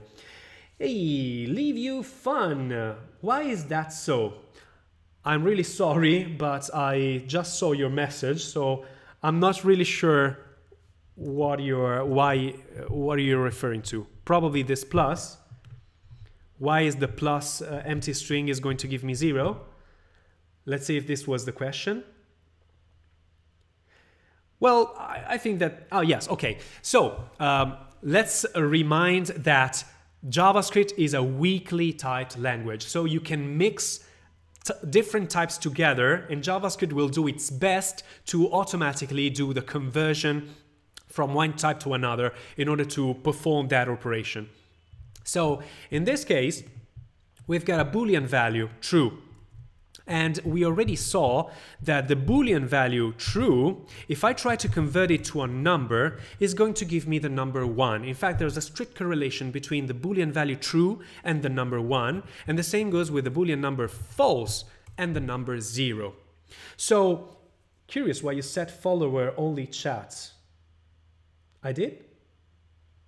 Oh yeah, you know why? Because I was afraid that people coming from outside were going to spam and disturb and distract. But maybe it's not that case, so I can open the chat to everyone. That's fine for me. I think that if anyone cares enough to open a Twitch account and follow the channel, then probably that person is more likely to write pertinent messages, but probably not. Follower-only chat can be very off-putting, especially if you're not a very big streamer. Okay, thanks for the tip, Freeman. You know what? I'm going to change this setting during the coffee break, which is in 15 minutes. So thanks for the tip. I'm going to change this setting right away. If you think it's better for me. As you can see, I'm a small streamer and I don't really know how Twitch works yet. So I welcome any kind of suggestion that you guys can give me. Not just my opinion. I heard many people say that. Awesome. Then yeah, I'm totally convinced. I was already convinced when you told me your opinion, but since you're saying that it's not only your opinion, then I'm definitely bought. A big streamer might use that to get less messages, I guess. But yeah, probably I want to get more messages, and I'm going to change these settings. So I was saying, Boolean values, if you convert them to numbers, are pretty straightforward. True becomes 1, false because it becomes 0. So if I'm using any operator such as 1 plus true, the plus can be applied with strings if one of these two operands is a string, and then it's a concatenation, or it will definitely be a sum between two numbers. But this is not a number, so it will be converted into a number, 1, and so 1 plus 2 becomes 2. And the plus symbol can also be used as a unary operator. So I can say plus 1 and it will just give me 1. Plus minus 1, it's going to still give me minus 1. And what if I apply it to something that is not a number? For example, true. Well, true is automatically converted into a number, so it becomes 1. I hope that this makes sense to you. As a small streamer, it is easy to ban spammers, etc., and happens rarely. Okay. Thanks. A few, maybe last week or 2 weeks ago, we had one person that joined in the party and was asking me what's the Taylor series expansion of sine x over x, which is not really that pertinent, but that's fine. It was just one person, and I've been streaming for 3 months now, so it can be done. Okay, so what else? We know that if we sum two strings, it will be a concatenation. We know now that if we put a plus in front of these two strings, those two strings will be automatically converted into numbers before doing the sum. Okay, Leave You Fun says, so the true is 1 and false is 0, and all the numbers except 0 with not 0 will be false, and not 3 is true. Exactly. But I haven't explained the plus symbol, exclamation mark, the not operator. So yes, exactly, this is true, and I will show you right away. Funny how you can get minus 0. Oh, you can? Let's see. Can I do plus 0? Is 0. Can you do minus 0? Yeah, it's true. I can have minus 0. And does this have a meaning? I would say no for now, but if you're into calculus, you know that you can approach 0 from the right or from the left. And in that case, minus 0 has a little more sense. But we're not doing any calculus right now. So yeah, it's cool. We can have minus 0. Why not? So what the tutorial says right now is that if you want to... I'm too old for calculus. Me too. I did calculus something like 20 years ago and I don't remember anything. Not even the Taylor series of sine x over x. I'm sorry for that, but in 20 and more years of programming, I found out that there's no need for that kind of information when programming, which is sad because I loved calculus, but still, we don't care about that right now. So, I can do a plus 3 plus 5, and this is strange, but it allows me to convert the strings into numbers before performing this plus operator. So you know that the string 3 plus the string 5 is going to do a concatenation, but if you add a plus before every string, it automatically converts those strings into numbers, which is a new thing that we now learned. We can do a times 1, as I showed you, or divided by 1, or you can, what did we do? Minus 0, or you can do just plus 3, or probably even minus. No, minus is not going to work. But maybe I can do something with parentheses. Yep. If I add parentheses, I'm going to negate the string 3, which becomes minus 3. And then I'm going to negate it again, and it just becomes 3. Or just plus 3, and it gives you exactly the same results. I'm just playing around. You're not supposed to write JavaScript this way. But as you can see, we can play around with the operators, with numbers, with different types and see what happens. And this will give us a much better understanding of the language. And so I don't encourage you to do this. I encourage you to do the longer variant, as they say. You just have to convert the apples to a number with the number function, which is much better. This is also pretty difficult to read. All these crosses here looks like a graveyard. Instead, number apples plus number oranges is pretty explicit. You are converting apples into the number, you're converting oranges into a number, and then you're doing the sum. Precedence of operators. You already know about this, but if you say 1 plus 2 times 2, then 2 times 2 has higher precedence. So it's going to be not 1 plus 2, which is 3, times 2 is 6, but it will be 2 times 2 is 4, plus 1 is 5.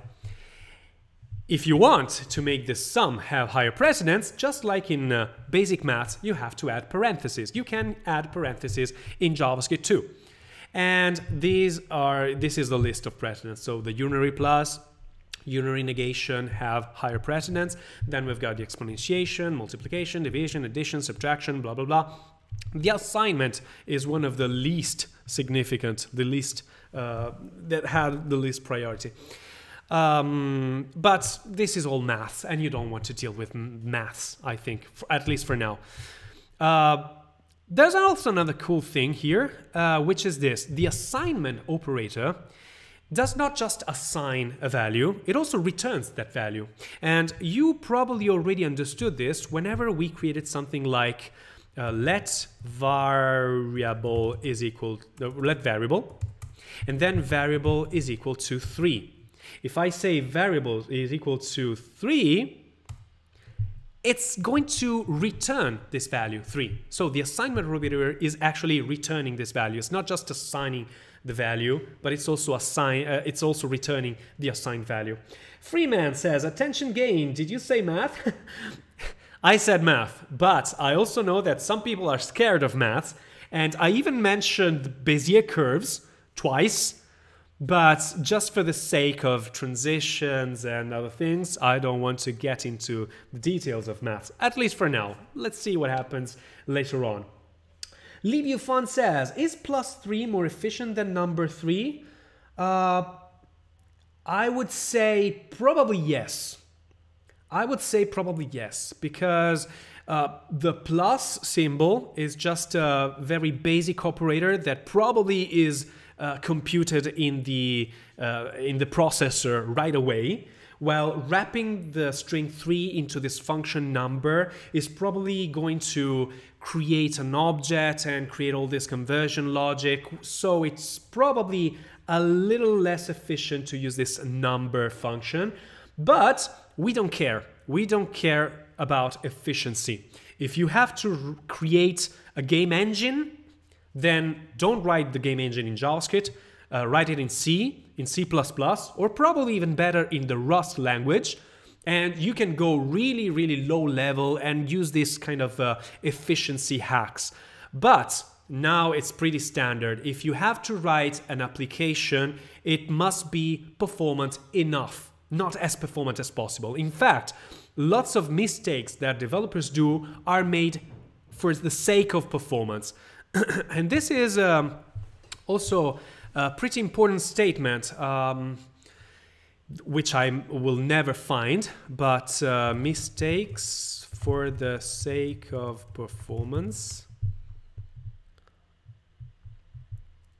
optimization. Nope. Wait a second. Premature. This is it. Let's see if I can find...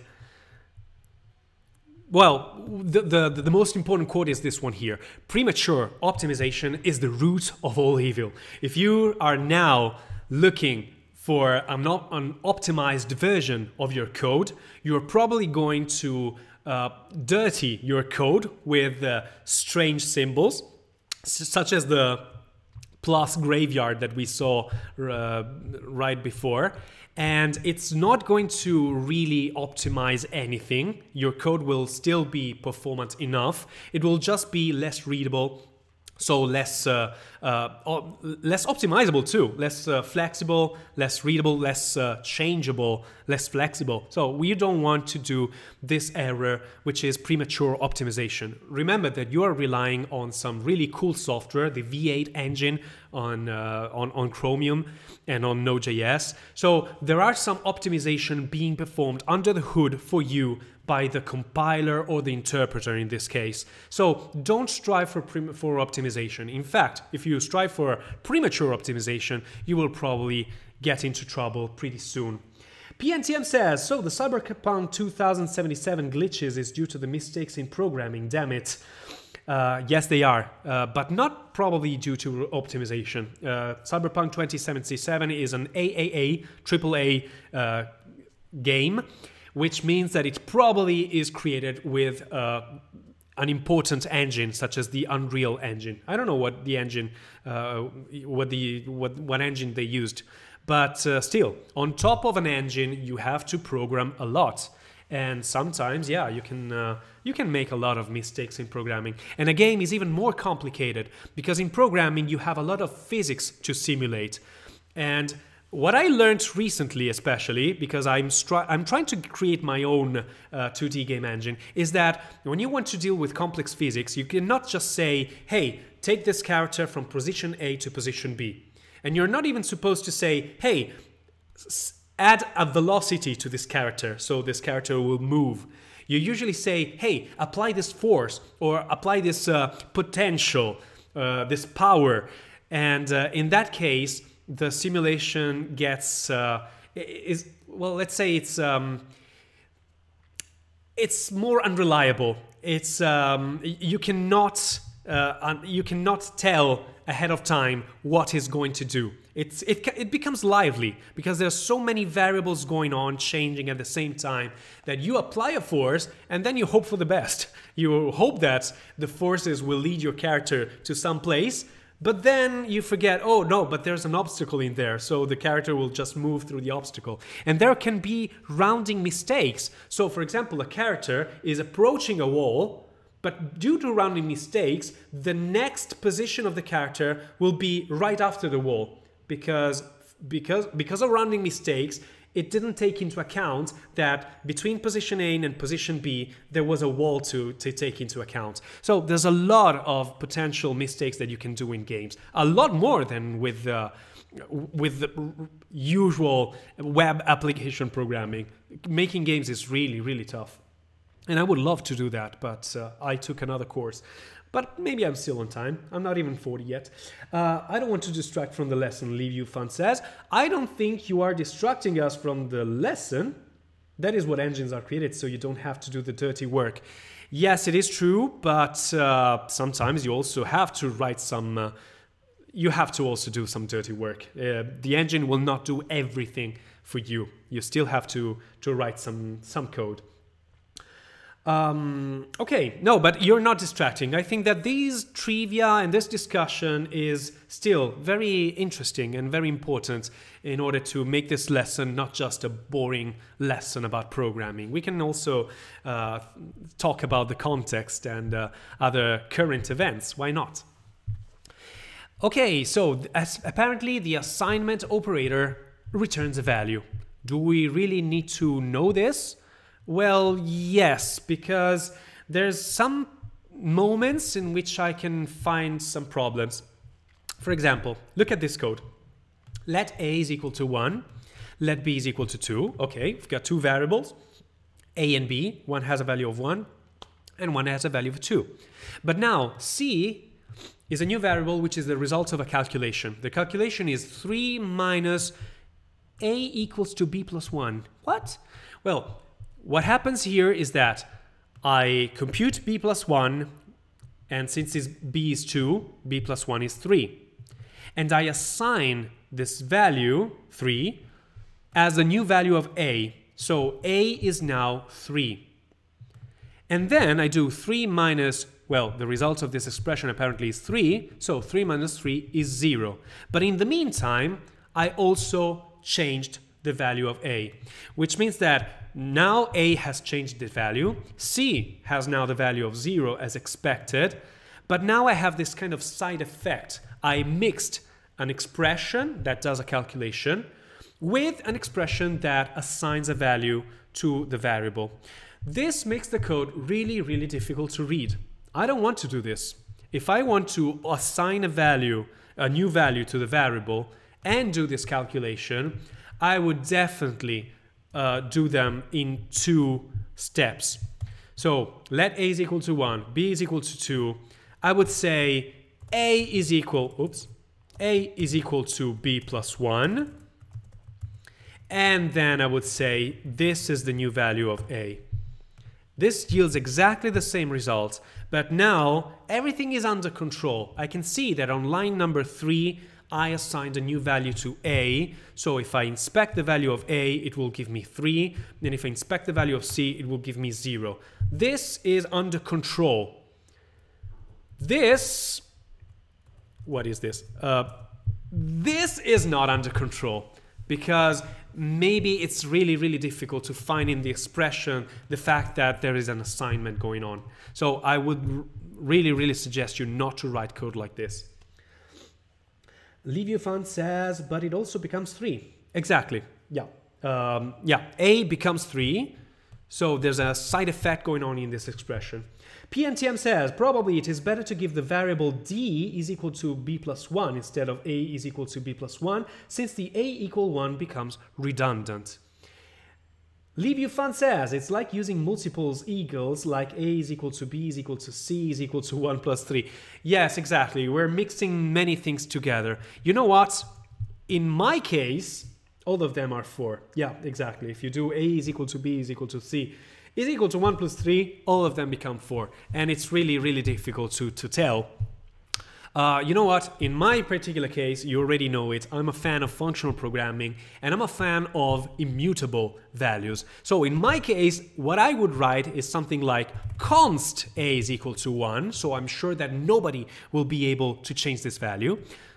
And I cannot do this because a constant has been already declared somewhere in this page, so I have to refresh the browser and go from the start. Const a is equal to 1. Refreshing the browser completely wipes out everything I created in the console, so I can start fresh with a constant a equal to 1. Then we have a constant b, which is equal to 2, if I remember correctly. Where is that? Here. Yeah, b is equal to 2. And then if I want to assign a new value to a, in my particular case, I prefer to create a new constant. For example, new a. New a is equal to b plus 1. B plus 1. And finally, c will be, what was that, 3? Yep, 3 minus the new value of a. This is exactly the same as before, but now if I inspect all the variables, I have a is still 1, b is still 2, I have new a, which holds the new value of a, and I have c, which is equal to 0. As you can see, I'm more of a fan of storing every single result of a calculation in a different variable instead of reassigning values. Because if I assign a new value to the first variable, I lose its previous value. And maybe this previous value was useful because I want to, I don't know, I want to compare these values. What is the difference between new a and a? I can do this.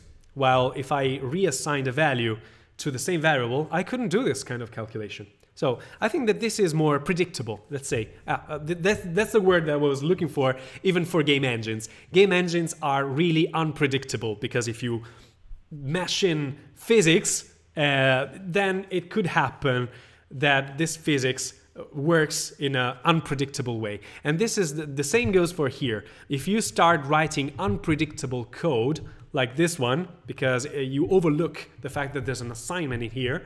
Maybe you look it from afar and you see a minus b plus 1. It doesn't look like an assignment operator. Then the code becomes more unpredictable. The code is much more predictable if you instead store the results of any intermediate calculation in a different variable or even a constant. But, of course, using variables like this is fine too. So, it's 12:03 my time, which means that we spent already 2 hours together. We are going to spend another 2 hours together, but we'll have a short coffee break, 5 minutes as always. And so, enjoy your coffee. We'll be back at 12:08 my time, 11:08 UTC. Bye. Have a good coffee. Short pause.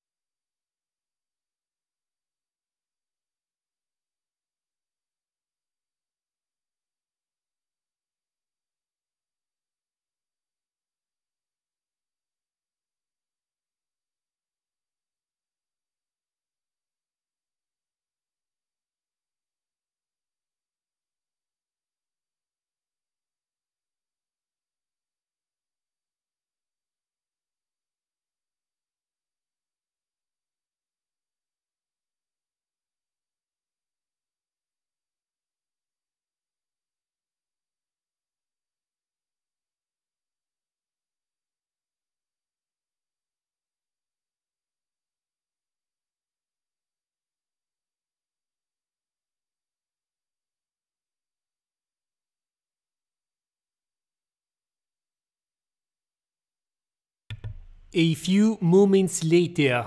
Here I am again. Hi. I hope you had a nice coffee. I didn't, because I wanted to do two things. First of all, I wanted to catch up with the messages, and I saw just now, Freeman, that you said that recently you've been doing some math proofs using interactive theorems provers. It was really fun.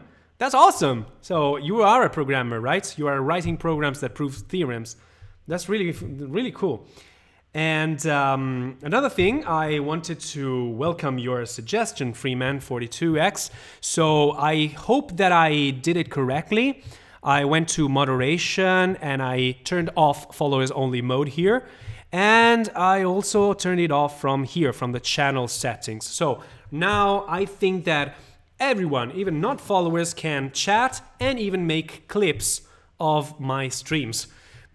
If anybody wants to do that, I don't think so. And I also had a look at this website in which I saw this quote from Donald Knuth in The Art of Computer Programming. Donald Knuth says, "The real problem is that programmers have spent far too much time worrying about efficiency in the wrong places and at the wrong times. Premature optimization is the root of all evil, or at least most of it, in programming." I think he's right. And what I love about this this quote is that it comes from a book that is named The Art of Computer Programming. And if you know my opinion on this, I completely agree that computer programming can be considered an art if you make it well enough. In fact, everything can be considered an art.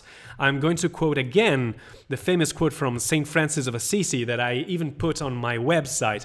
"He who works with his hands is a laborer. He who works with his hands and his head is a craftsman. He who works with his hands and his head and his heart is an artist." I love this quote, and I think it can be applied to any kind of activity that we do. If you do it blindly, bored, it's not art.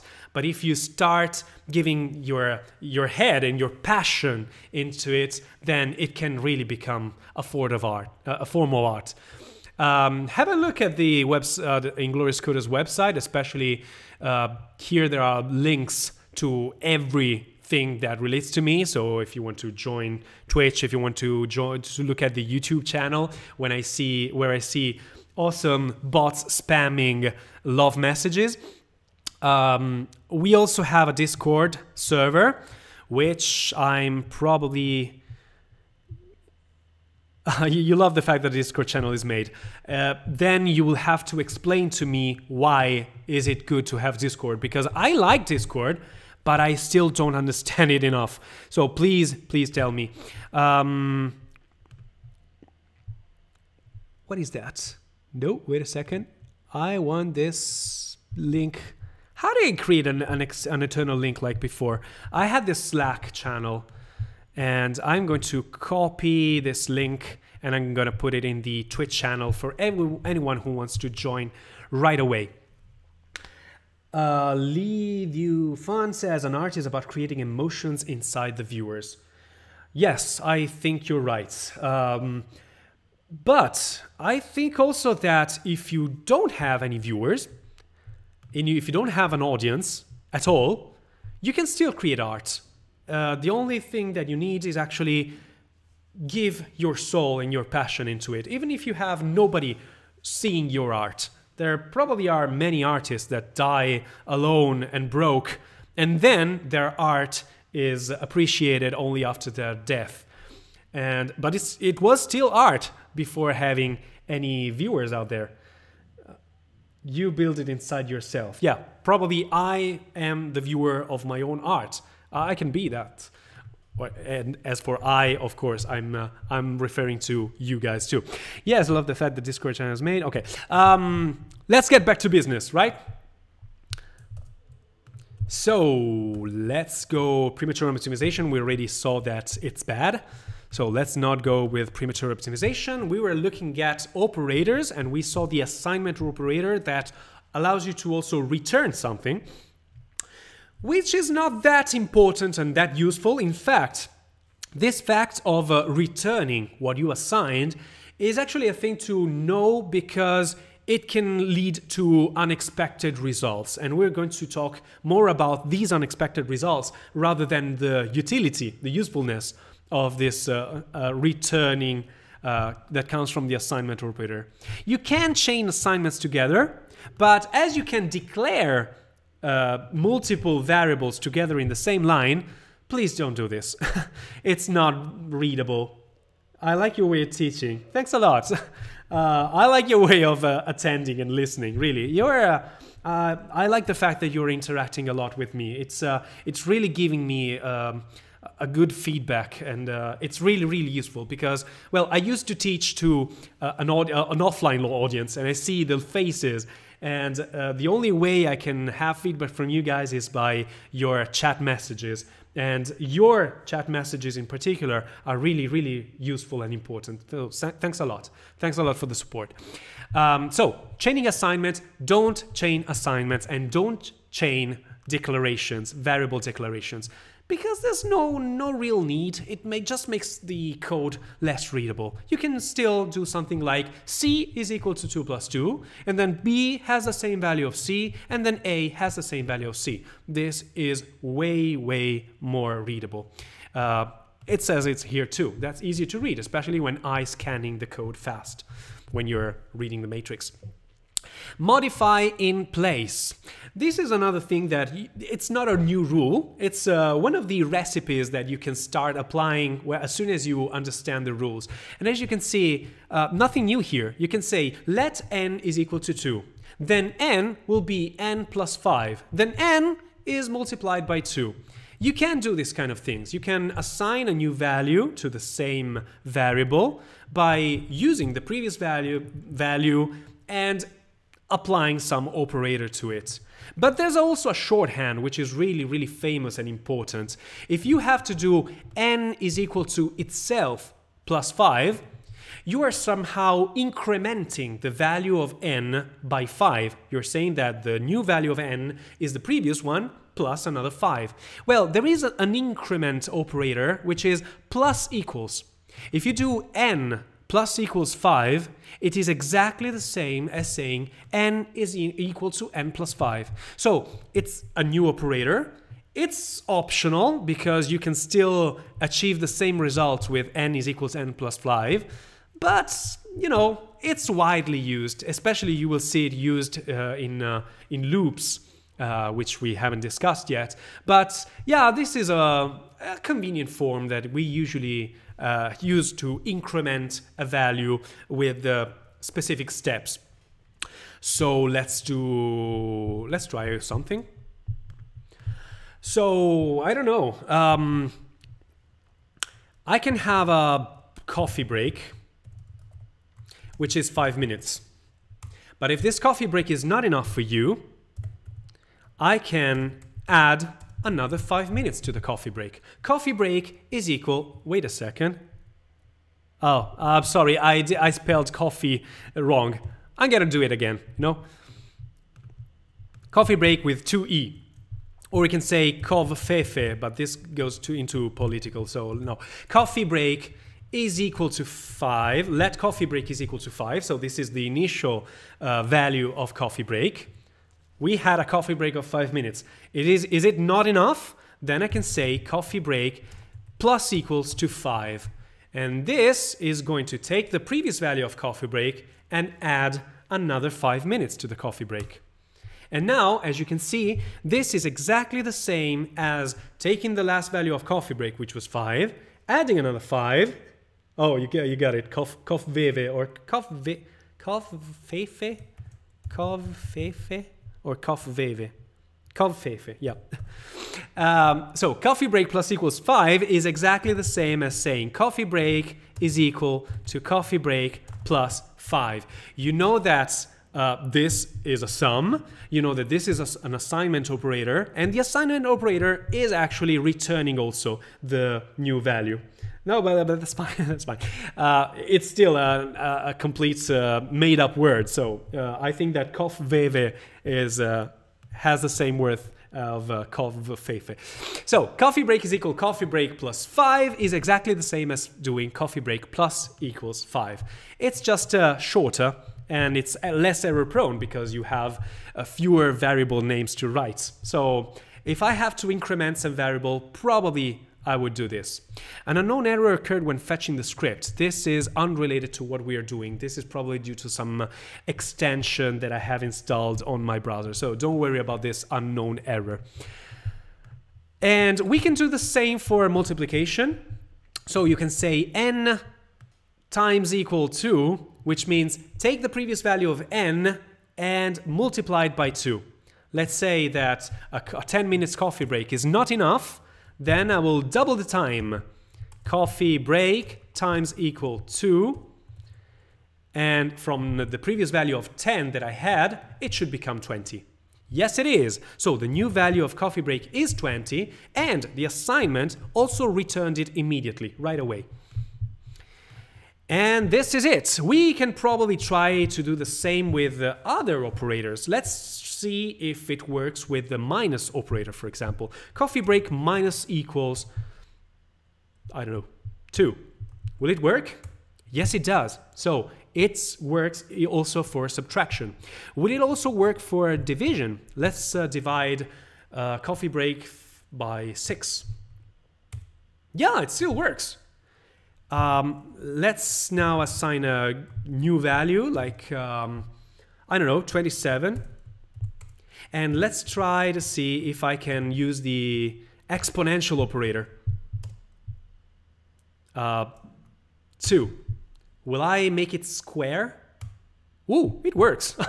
This was really, really new for me. I didn't know it would have worked. Okay, it works even with the exponential operator. That's awesome. Okay, so you can try other operators if you come up with new operators, but I think that we just have these ones for now, the mathematical ones. Oh, there's also the remainder. Yeah, it works too. So you can use also the remainder operator. As you can imagine, every single one of these assignment and increment operator is exactly like saying coffee break, for example, this last one, is equal to itself percentage 2, whatever it means, okay? This is exactly the same as this one here. And this is the only thing you need to know. What if you need to do coffee break is equal to 2 remainder coffee break? Can you make it shorter with an assignment operator like this? Well, no, you cannot. This assignment operator only works as a replacement of coffee break is equal to the same variable and then the operator. If you want to do operator and then the value, well, you cannot shorten it. So you still need to do it like this. Apart from, of course, whenever it makes sense. So coffee break is equal to 5. And if you want to represent coffee break is equal to 5 plus coffee break, well, this is exactly the same as saying coffee break plus 5, because, you know, you can interchange the two operands and the sum will be exactly the same. So in this case, this is equivalent to coffee break plus equals 5, of course, but not because the plus is special. It's just because you can swap the two operands and make them look like this, and then you already know that this is exactly the same as this. And as you can see, it's still incrementing by 5 every time I call it. Okay, let's see if there's anything else we need to know. Yeah, of course, you can do let n is equal to 2, and then you multiply n by itself. Well, it's itself times 3 plus 5. So it's going to do 3 plus 5 before, which is 8, and then 2 times 8 is 16. So in this case, it looks like the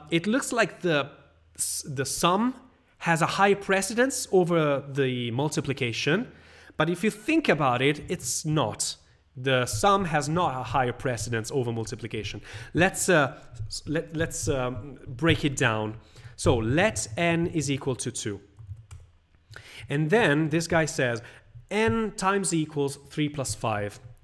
N times equals 3 plus 5. As I told you, the result of this operation is I do 3 plus 5, it's 8.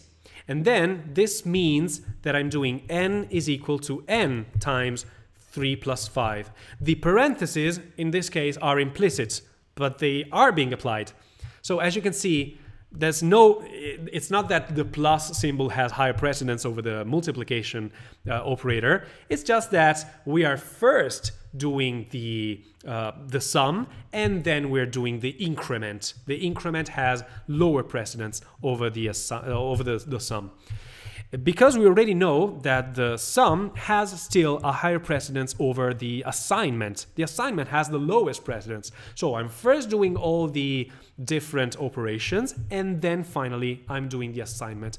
The assignment including this, this kind of increment operator.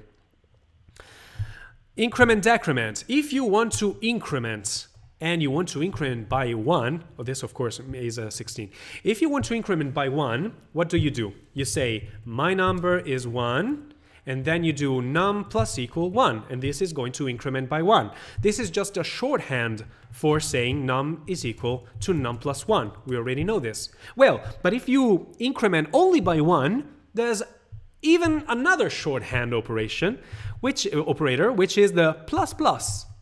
Num plus plus increments by 1. If you want to increment by 2, you have to write plus equal 2. There's no way to use the plus plus to increment by 2. You have to use this number plus equal 2 or number is equal to number plus 2. But if you want to increment by 1, you can use this plus plus symbol, num plus plus. And there's also a minus minus in order to decrement by 1. But what you see here is actually pretty strange. So you see here, I said number is equal to number plus 1. And since number was 2, it gives me 3. Number plus plus is giving me 3. No, it should be 4. And number 4 minus minus is giving me 4. No, it should be 3 now again. So what is happening here? Let's go back one step. Let number is equal to 1. Number is equal to number plus 1. Or, yeah, plus 2. What this gives me is take the number, which is 1, add 2. The new value of number is 3, and the same value will be given as a result. So I see 3. Nothing new here. Let's start again. Let num is equal to 1. And now num plus equals 2, which is the same thing as I wrote before. This is giving me still 3. And if I inspect the number, it's still 3. Awesome. But this looks like something different when using the plus plus symbol. Let's try again. Let num is equal to 1. Now I want to increment by 1, so I'm doing let num is equal to num plus 1. And of course, num is now 2, and it's being returned to. Let's add again, but this time I'm using the plus equal symbol. Awesome, it incremented once again, and the value now is 3. I can still inspect the value, it is 3. What if I use now the plus plus symbol? It's returning 3. But if I inspect the value, it's actually 4. So what is happening here? Well, the plus plus symbol has this strange behavior in which the number is actually incremented by 1, but the operator itself is returning the current value of number, not the updated value of number.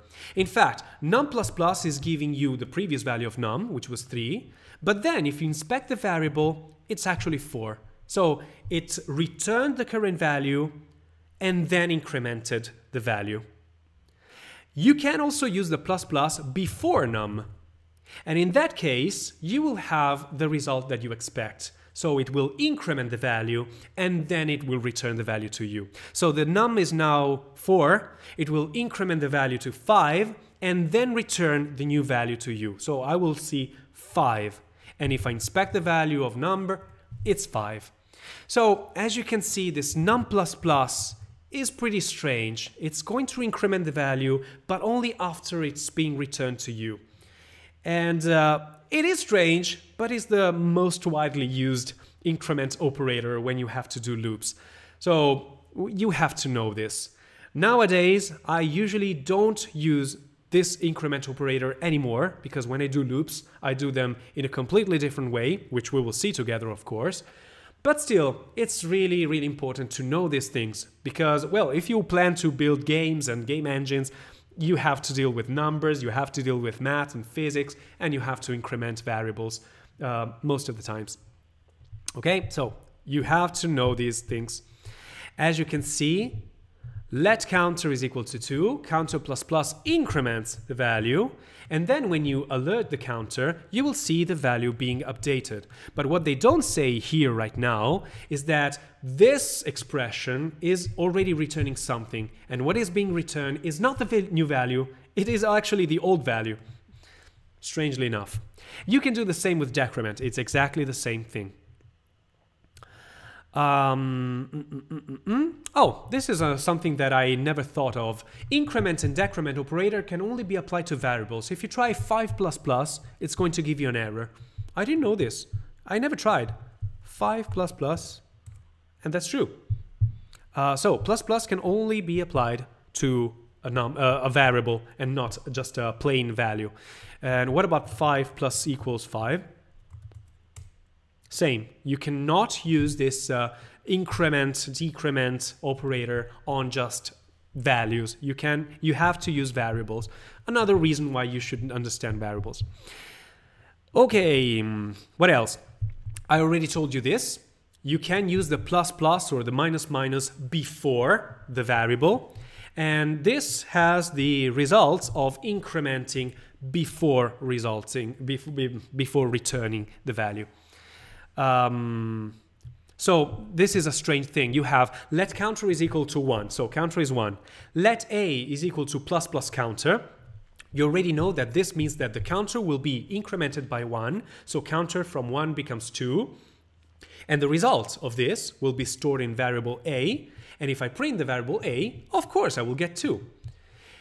This makes a lot of sense. What makes less sense is that if you use the plus plus symbol after, you can incur into this kind of strange situation. Let counter is equal to 1, let a is equal to counter plus plus, counter will be incremented, but the previous value of counter will be returned and stored in variable a before being incremented. So you will see that the value of a, when you log it, when you show it, is still 1, it's not 2. Strange. So I would say that in general, it would be preferable to use the plus plus because it makes more sense.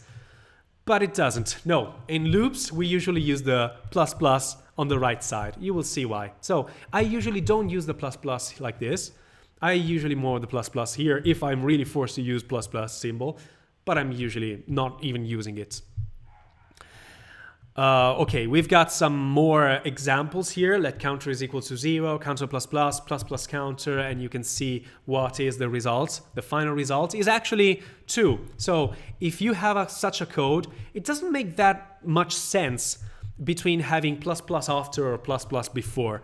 You do the initialization, counter is 0, then you increment in a way, then you increment in another way, but at the end of these 3 lines, still, the counter will be incremented, and from 0 it went to 1 and then it went to 2. So it doesn't make that much difference which kind of increment operator you're using if you inspect the value of the variable after everything is done. It makes a lot of difference instead if you're inspecting the value of the counter while you are incrementing it. And that's the reason why I told you before, please never get the value of something while you are changing it. It's always a bad idea. Let me go back to the previous example. Here, I'm assigning a value to a and getting the new value of a while doing some other calculations. I already told you, that's a bad idea. Let's split these calculations and these returns into multiple steps. It is much better because it's much more readable. And now you have one more reason. If you're using these increment or decrement operators, it is much more fail-safe If you do the increment as you wish, and then, only then, on a new line, you inspect the new value of the counter. But if you instead increment and get the value of the counter on the same line, like this, you could incur in some unexpected behaviors. Well, unexpected because you didn't study enough, because they are pretty logical results if you know what you're doing. Okay, you can do lots of other things like mixing, multiplying 2 times and then an incrementing of a counter. But don't do this. Just don't do it. Do it for the sake of just, studying and experimenting, but don't do it in production. We also have bitwise operators, but it's not really that important to see bitwise operators. Bitwise operators operate on numbers, and they treat numbers as binary numbers. And there's no reason, unless you are dealing with binary numbers, there's no reason to use bitwise operators. I can show you one example of a bitwise operator. For example, what if you have to take the number 8 and multiply by 2? You already know how to do that. You do 8 times 2. And this is the number 8 multiplied by 2. But you can do something else. Because 8, if you represent it as a binary number, it's actually 100, if I remember correctly. And if you want to multiply a binary number by 2, you just need to add an extra 0. And this is the number that represents, in binary, the number 16. So if you want to go fancy and use bitwise operators, you can say 8 should be shifted to the left by 1 bit. And this gives you exactly the same result. This allows JavaScript to treat those two numbers, 8 and 1, as binary numbers. 8 becomes 100, and shifting left by 1 means adding another 0 at the end of it. And if you convert this binary number into decimal, it's 16. Why should I use this bitwise operator instead of the multiplication operator? Well, because the processor does this computation faster. Shifting a number by 1 bit is faster than doing this multiplication by 2 for a processor. But unless you are creating something that requires a lot of performance, this makes no sense. This makes a lot of sense. So if you need to multiply by 2, please use the multiplication operator instead of the bitwise operator. This is just for the sake of telling you. And you can also shift right and you will divide by 2. So just use the mathematical operators that you already know on decimal on how do you say that? Decimal numbers, on base 10 numbers. Do not use bitwise operators, please, unless you're using really binary numbers, okay? I'm not going to go further on this. I'm not going to tell you anything about the comma operator. I think that it's much better if you don't know about the comma operator. We already saw the comma operator being used, for example, for declaring 2 variables, let A and B. But don't use a comma operator. Don't do this, please. I don't even know what it does. 1 plus 2 and 3 plus 4. And apparently it's storing 7 because the comma operator decided that 3 plus 4 was better than 1 plus 2. I don't know why, and I don't care, really. There's no reason. It probably computes 1 plus 2 and then forgets about it because it also computes 3 plus 4, and this will be the result that will be stored in variable A.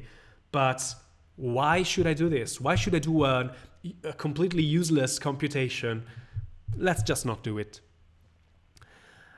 Blah, blah, blah. Okay, this is probably more important in loops, but we haven't seen loops yet, so we're not going to do this. And then we've got some tasks. So remember, the tasks are really important. Whenever I do these lessons, I really encourage you during the rest of the week to read the reference material, which is online for free. It's javascript.info. And you have to read carefully everything because I'm not saying everything, and probably the tutorial goes even more thoroughly on, or even explains better than I am doing. And then you have to do the tasks at the end of each section, which are really, really well done. All these tasks, if you're okay with that, I'm going to do them every Wednesday afternoon. I tried last Wednesday at 6:30 a.m., which had almost zero audience, one person, Bobby. Probably the time was not good. Probably you had other things to do. I will probably try some other timings. Probably next time I'll try at, I don't know, maybe 8 o'clock, 8 p.m. UTC. And I'll see if there's anybody willing to join. Or you can suggest me what's the best time for you on Wednesday, if Wednesday is a good day for you, of course. During that practice session, I usually run through the documentation. I do the tasks really slowly. So if you had problems with the tasks or you got some other results, we can discuss them together. And I will probably come up with some other exercises, just like the exercise that I came up with last Wednesday about the shop. This exercise that we've done this morning together. So these are tasks that you have to try yourself. How long usually is the practice session? Last time it lasted 2 hours, but only because I wanted to read carefully every single word of this tutorial, and I did it because I wanted to show you how important it is to read carefully every single word of the tutorial. But if you understood this, if you understood the gist of it, I expect you guys to have read all the source material by Wednesday and maybe even tried some practice, and then we can just move to the tasks part together, and we can do the exercises together, and that's it. So it can take even less than 2 hours. It can be 1 hour and 1 hour and a half. It depends a lot on what you need. Once we covered all the tasks here, we can jump to Free Code Camp, because there are some other exercises that we can do here. I like Free Code Camp's exercises too, but what I like more is to do these exercises in real JavaScript files that we can run directly on our Node.js environment or on our browser, because it makes it more real. It's not just code that you type on a website and then you just lose it. Okay, so, and it will build your portfolio. We are still putting everything on our Inglorious portfolio that we started creating some weeks ago. So please, if you're still struggling with Git and GitHub, please tell me. I can help you put all your exercises, all your practice into your portfolio, which is something that you can show to someone else. You can see how much you committed. You can show me, of course, and you can show your potential recruiters out there how much you committed, how much you learned in such a short time. Daily dev is a thing. I think that you're talking about this. Daily Dev is an extension that I installed on Chrome. It was suggested by a friend of mine, Sohaib, and it's really cool because it has really interesting articles on development or on programming. And I think that Daily Dev is also a website. Yeah, programming news ranked by developers. It's really well done, and I decided to keep it. It's completely free. Yep. There's a dog barking outside. I hope it's not distracting you. I love dogs, but I would love them to be a little more quiet when I'm doing lesson. Okay, so these are all exercises that I really, really encourage you to do, and I really encourage you to not have a look at the solution before having performed the exercise, because, of course, once you see the solution, you cannot unsee it. Don't spoil the game to yourselves. These are all games, and you have to see them as games because they are fun. You have to find the fun in this. Let's go to some other operators, because we have Booleans out there, and for now you have a personal site. I do have a personal website, which is ingloriouscoders.it. Not really that easy to type, so if I can just share it with you here. It's a website that describes myself and my activity. I'm a freelance software engineer, and I do code and I do lessons, paid, for clients in Italy, in Europe, and also abroad. And luckily, I have good clients and I'm paid enough to want to give back to society and do free courses for everyone. So if anyone out there is struggling in their life, if anyone there doesn't have a job or is willing to acquire a new skill and maybe have fun with it and maybe try to be hired with these new skills, then this is the right place for them. Well, actually, everyone can learn these things by themselves. There's the online material that I'm showing to you. I didn't create this online material. It's really, really well done. And if you're keen to, you can just learn all these things by yourself. There's a lot of YouTube tutorials. There's courses on Udemy. There's these tutorials here. But if you need more guidance, if you need a live experience, if you need to speak to me, and if you lose motivation and if you need motivation, then I'm here for you.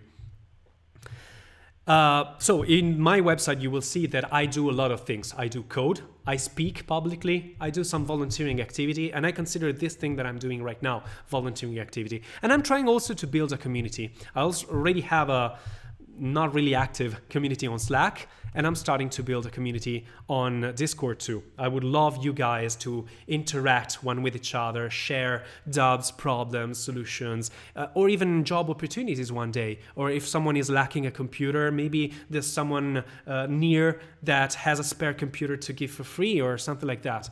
It's just a place where we can help each other, okay?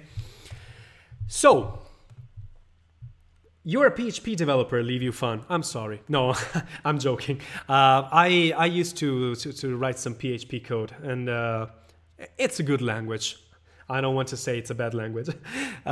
It is a good language. It's a scripting language, just like a JavaScript or Python. It's a dynamically typed language. It's an interpreted language, and it's widely used still nowadays because I think that 80% of the web is created with WordPress or other CMSs, which are made in PHP. So PHP is still really, really relevant nowadays. But let's not compare languages. Let's compare variables. So let's go with comparisons. Or is that already too much to internalize for you guys? I saw some of you struggling last week because there was so much information to process. But if you guys are fine, we can still go on a little bit. Comparisons is just another bit of operators that are applied to Booleans. Leave You Fun says, not really. But I don't want to get your feedback on that because you're a PHP developer, so you probably know already everything here and you're just here for the entertainment, which is flattering for me because it means that I'm also entertaining somehow. So thanks a lot for sticking with us. But no, I'm speaking more to the people that never saw any programming languages so far. If that's too much for you, I can totally understand it, and we can probably stop here, do some more exercises. Tina says, all good. I love your way of teaching. Thanks a lot. Thanks so very much. You can copy me, of course. This has no copyright. So if you want to do something similar to your community or to your Twitch channel, feel free to, of course. The more people we can find and impact, the better. I don't want to be I want to have the monopoly of this. No probs here, says PNTM. Okay, cool. What about Tiago, Sao? Are you there? It's okay from my side as well. Nice, Angelo. Awesome. Yes, I got inspired. Awesome, Leave You Fun. Where are you from, Leave You Fun? Are you an English speaker? I'm Italian, by the way, for those who don't know. I'm Italian. Romania. Nice. Okay, so why not inspire other people in Romania? Everything okay? Thanks, says Tiago. Awesome. Cool. Everything fine with the exercises too, probably? Yes, it's okay. Nice. Perfect. I'm asking Tiago and Sao not because they are the most behind. In fact, they are two of my most committed students. Whenever I asked them to do exercises, they created beautiful exercises. They did their HTML, CSS portfolios, which were awesome. Bobby says, baby nearby, but all good. Okay, is the baby understanding everything so far? You know, there was the JavaScript for kids. I love this meme. That's it. I hope that your baby is not in this situation so far. Yeah, JavaScript can make you cry, but hopefully it will make you smile all the way if I'm good enough in teaching you. Okay, comparison operators. We have comparison operators on numbers to check if a number is greater than another number or if a number is less than another number. Or we can use the greater than or equals and the less than or equals. Let's immediately try some of them. So, what is the result of saying 2 is less than 3? Well, these kinds of operators don't give you a number, they give you a boolean, because if you want to check if something is true or not. Is 2 less than 3? Yes. Is 2 less than or equals 3? Yes, because 2 is less or equal to 3. Is 3 less than or equal to 3? Yes, because it's less. No, it's not less, but it's equal to 3. And is 3 less than 3? No, because it's equal, not less. Okay? So, pretty basic. The pitfall here is that, watch out, you cannot say 2 is equal or less than 3. This is not a valid operator. You see the difference? I have to say less than or equal, not equal or less than. And also, you can see that 2 less than or equal to 3 can look similar to other operators like this one, which is not correct because I cannot do this on something that is not a variable, as we said. So let num is equal to 2. If I say num asterisk equals 3, this is an increment operator that gets num and multiplies the num itself by 3, so I get 6. But num less than equal to 3, even though it looks similar, has a completely different meaning. This is just a comparison. Is number less than or equal to 3? This is not doing an operation on the number itself and giving the result of that operation, okay? Completely different. And the same goes with the greater than symbol. So if I do 4 is greater than 3, of course, it's true. Is 4 greater than or equal than 3? It is true. I cannot say is 4 equal or greater than 3. This is not a mathematical operator. This is not a comparison operator. This looks like a fat arrow pointing to the 3. So this is not working. And not only it's not working, it says that this is a malformed arrow function parameter list. What? Well, this thing, believe it or not, is actually a keyword. It's actually something that we're going to use, the fat arrow in JavaScript. It exists and has a completely different meaning than the greater than or equal symbol. So don't mess up the order in which you type these characters. Greater than or equal, not equal or greater than, because this is a fat arrow. And then we've got the equals operator. Let's have a look at it. Where am I going? Okay, let's go back to this. By the way, I'm not promoting daily dev. I just have it. This is my computer. I use it to work every day. So whatever you see here is something that I use. This is VirtualBox. This is MongoDB Compass, Postman, Thunderbird. This is what I usually do, and I'm not promoting everything. I don't have any sponsors. I don't really care about it right now. So let's do an equal comparison. Is 2 equal to 3? Is 2 equal to 3? No. Is 3 equal to 3? Yes. That's it. If you want to say that these two are different, they are not equal, you can start using this other operator. Is 2 different from 3? And as you can see, the difference is with the exclamation mark. Sorry guys, I have calls. Exclamation mark equals. This means is not true. Okay? So 2 is not equal to 3. Well, that statement is true, which can be kind of confusing, but it's true. 2 is not equal to 3. So this statement is true. 3, is it not equal to 3? No, it's false, because 3 is actually equal to 3. Okay? If this is strange to you, you can, again, as always, split the problem into multiple variables or into multiple steps. For example, let is 3 equal to 3 is a variable that is going to hold the result of comparing 3 with itself. Is 3 equal... I'm sorry, I should have done something completely different, exactly the opposite. So wait a second, I'm gonna get it. Is 3 equal to 3 is the result of comparing 3 with itself. Now I'm gonna say, is 3 equal to 3? Yes.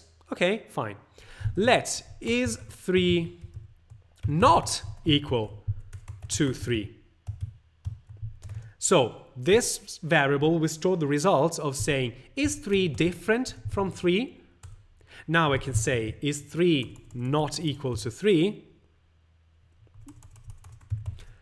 And it's going to say false. Is 3 not equal to 3? False, because 3 is equal to 3. Maybe if you add this extra variable in between, this makes a little more sense. Probably. I don't know.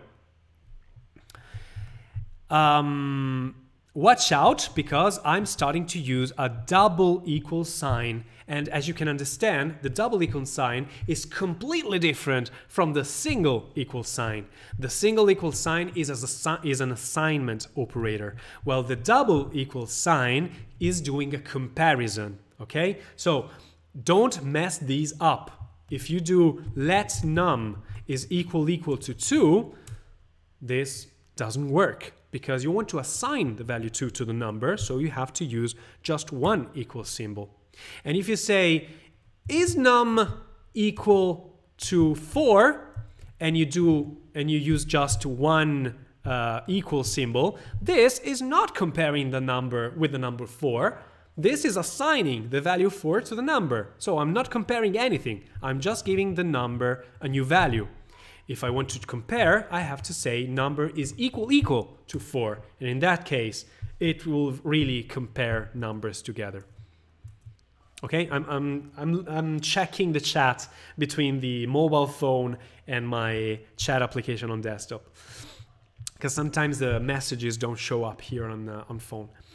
Let's see. Okay, so the result of these comparison is always a Boolean. So 2 is greater than 1 will give me the Boolean value of true. 2 is equal to 1 will give me false. 2 is different from 1 will give me true, because it's correct. Yes, 2, it is actually different from 1. You can store this Boolean result in a variable. So result is the result of saying 5 is greater than 4, and then I can inspect the value of this variable. I can even compare strings. What does it mean to compare strings? Let's find out. Even before looking at the documentation, let's have a look at what does it mean to compare strings. Let's try with the simple strings, like A. Is A less than B? Yes, it is. Okay, so yeah, A comes before B. Let's try something else. Is A less than, is AA less than AB? True. So the string AA comes before the string AB. Is the empty string less than A? Yep, so an empty string comes before A.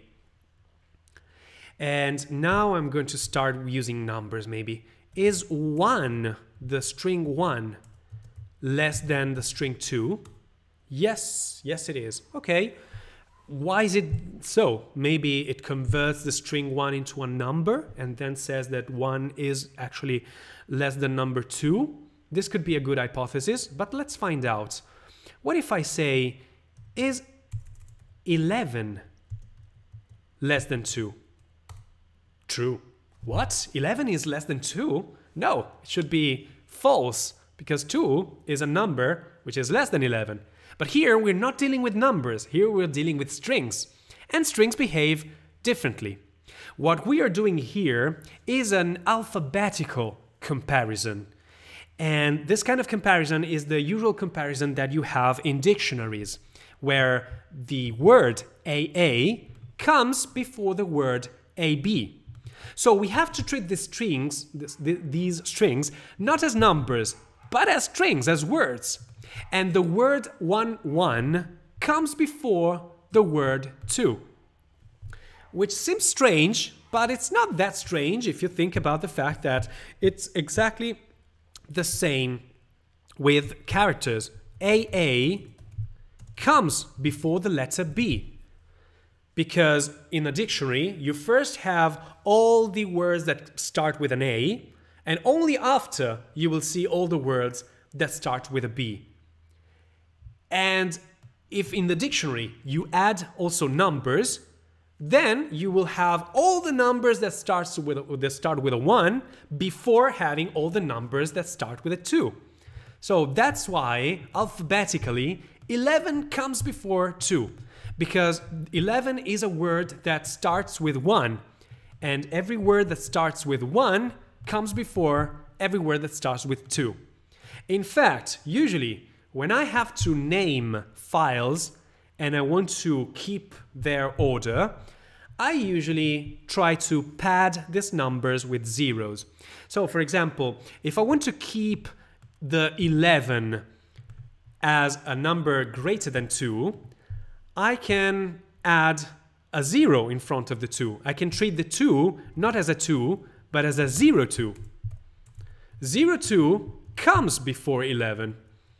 Because every word that starts with a 0 will be first, and then we'll have all the words that start with a 1, and then all the words that start with a 2, etc., etc. So I just need to add an extra 0 here, and I will have the 2 being less than 11, alphabetically, not only numerically, but also alphabetically. Okay, so you can compare strings, but the comparison that you do is not a numerical comparison, it's an alphabetical comparison. We can try also, is true less than false? There's nothing going on with booleans here. This is just an alphabetical comparison. True starts with T. False starts with F. And F, usually in the dictionary, is before T. So true is not less than false. False comes first in the dictionary. You see? Alphabetical comparison. What about negative numbers, says Leave You Fun? This is an excellent question. Thanks. Let's try. I am going to say -1 is less than -2. False. Oh, sorry, because I didn't put the minus. -1 is less than -2. It's actually true, because these two words start with the same character, the minus, so they are in the same category. But then the second character is on the first side 1, on the second side 2, and 1 comes alphabetically before the 2. So the minus, in this case, is still treated exactly like any other character. And if we have two words starting with the same character, then we start looking at the second character, and then the third, the fourth, etc., etc. So this makes a lot of sense alphabetically. This doesn't really make that sense numerically, because -1 is not less than -2. Okay, so the capital letter Z is greater than the capital letter A, because alphabetically Z will always be after A. Glow is greater than Glee, because they start with GL, both of them, but the second character, E, is less than the third character, E, comes before the third character, O. So glow is actually alphabetically greater than Glee. What about B and B, or B? We have the initial two letters which are exactly the same. But then we have the, well, let's say the empty string. And we already saw that the empty string comes before any other string. If I say empty string is less than A, true. Is empty string coming before space? True. The empty string, I think it comes before pretty much everything else. So, as you can see, B comes before B in the dictionary. So, it's less than B, or B is greater than B. Okay? There is a difference, I think, between capital and lowercase letters. Let's see. Is A less than capital A? No, actually not. Is it greater than it? Yep. Apparently, contrary to common sense, the lowercase a is greater than the uppercase a. Why is that? The lowercase is smaller in size, but this is not related to size. This is related to the character map. So let's see if I can find something useful here. Yep. Okay. I don't know if you ever saw this kind of maps here. You should find it on your computer too. I think I can say, yeah, characters. Okay, it starts with smileys. I think this -1 is about a special number comparison. Special number comparison? No, I don't think so. I think we pretty much proved that the dash is just treated as a character, okay, special character in that sense. Yeah, exactly. The dash, the minus, is just a special character, and the special character can be something like, yeah, the @ symbol or the tilde symbol. If they are both tilde symbol, they come exactly one next to the other. They are in the same category of words starting with a tilde, and then in this category, the tilde one will still be before, located before the tilde 2. So yeah, I'm sorry, I didn't understand you at first. Yes, exactly. It's a special character. It's not just, they are not treated like mathematical operators. It's not about numbers. It's just about characters. So I have a character map on my computer. I can just go with letters and symbols, and I can see that there are punctuation, arrows, bullets. This is a character map. And in my character map, for example, if I go to the category letters, I see that the capital letters are listed before the lowercase letters. And the lowercase letters are listed before any special letter, like these ones here. And it should be exactly the same with your character map on your computer, whatever computer you have. We also have lots of different languages here. We've got Cyrillic, we've got, I don't even know the name sometimes. Oh, we have also Roman literals, etc., etc. So a character map is a mapping between the different characters that we can use on our computer and their representation on the computer. You know that computer only deals with binary numbers.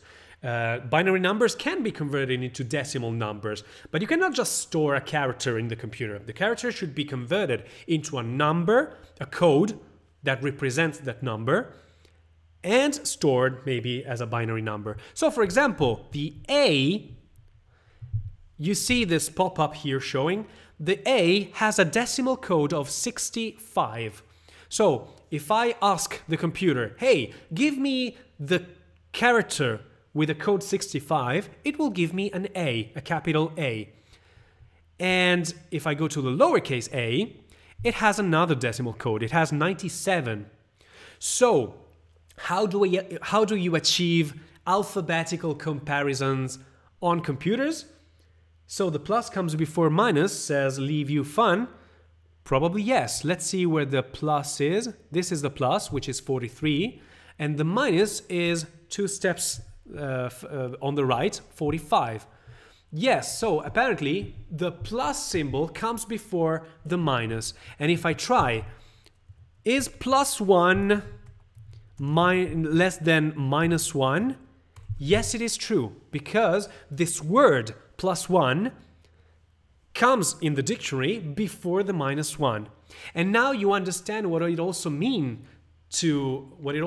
to come before in the dictionary.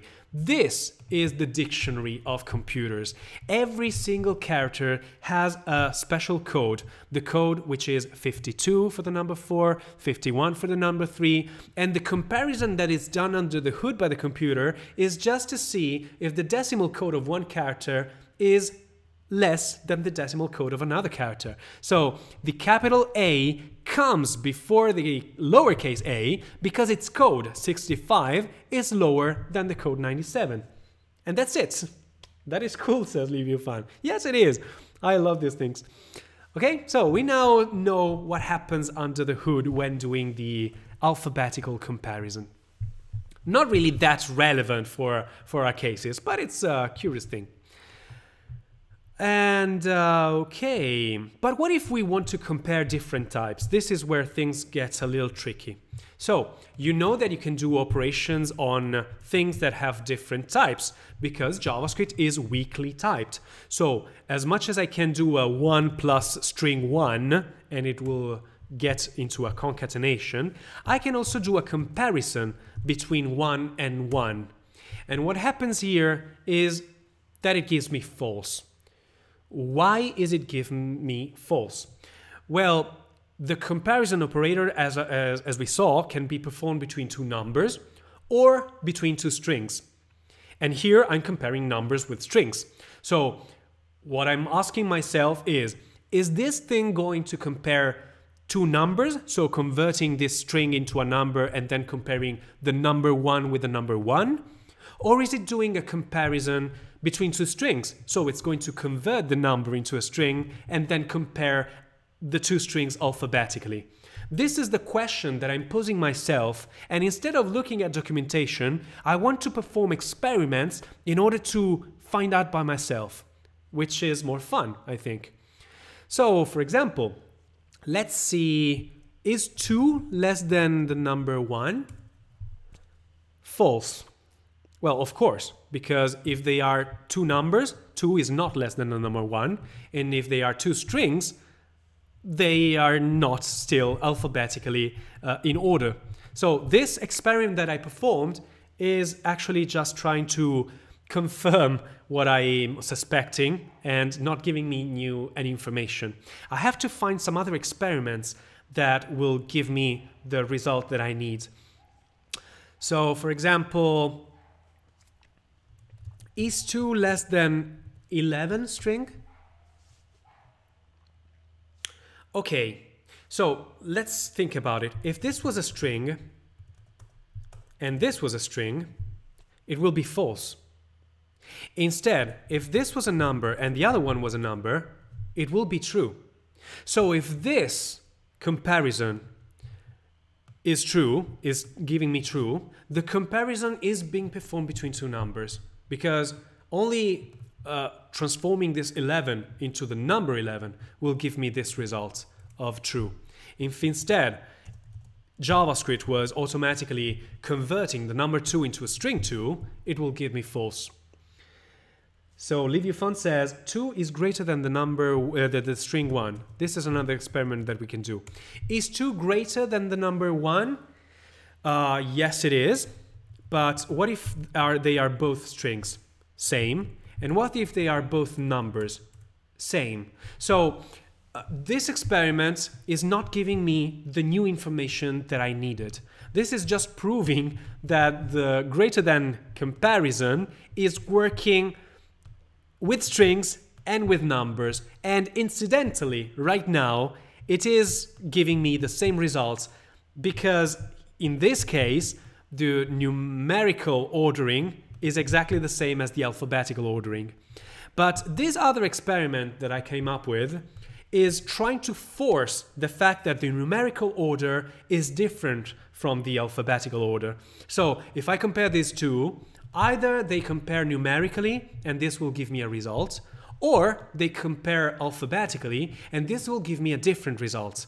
So with this experiment, I'm now pretty sure, pretty confident that the comparison here is performed between the two numbers because this is the same result. So the comparison operator between a number and a string is not doing like the plus symbol. It's not converting the number to a string. It's actually doing exactly the opposite. It's converting the string into a number. Liviufan says, but if 2 is less than string 1 is false, then 2 greater than string 1 is true. So then we know. Not really sure about that. Let's say it together. Let's say it again. Okay. Fresh console. So we said that 2 greater than 1 is false. Now I'm going to say that 2 greater than 1 is true. In here, I'm just negating what I said before. I'm just saying that if a statement is true, then the opposite of the statement must be false, and vice versa. This is not giving me much information. This is not what I was looking for. I was looking for another kind of information. I want to know if the comparison operator between two quantities of a different type, so string and number, will convert one of the quantities into a string or into a number, or vice versa. Okay? But, Liviufan says, yes, I get it. Okay, cool. So this will be exactly the same as saying, is 1 less than 2? Yes. So this means that 1 is not greater than 2. Yeah, 1 is not greater than 2. This doesn't give me that much information about what I was looking for. This just gives me the information that if 1 is less than 2, then 1 is not greater than 2. Actually, 1 is not even equal to 2. So it's just less than 2. Okay, so we can compare things together, and apparently this is a numerical comparison. And it says it here too. String 2 will become a number. We will become the number 2, and in fact, 2 is greater than 1. And if I say 0, 1, apparently this string 0, 1 is still a numerical comparison because the string 0, 1 will become a number 1. This is something that we never experimented before. Will a number 0, 1? Oh, number 0, 1 becomes 1. So even if I put padding, 0 padding, it's still going to be converted into the number 1. So I can do comparisons. So 0, 1 is actually less than 2. That's fine. Or 0, 2, is it less than 1? No, because alphabetically, maybe it is true. Because any word that starts with a 0 will still come before any word that starts with a 1. But if one of the two is a number, then this becomes a numerical comparison. The 0, 2 is automatically converted to a number, the number 2 by JavaScript, and 2 is not less than 1. This happens with weakly typed languages such as JavaScript. I don't know actually any other weakly typed language, but there must be somewhere another weakly typed language. I can even compare booleans and numbers, and I can finally show that true is numerically equivalent to 1 and false is numerically equivalent to 0. I can even say that true is greater than 0. I cannot say that true is less than 0 because, well, true is 1, so it is not less than 0. Liviufan says if it contains letters, it will strip them out and get only the numbers.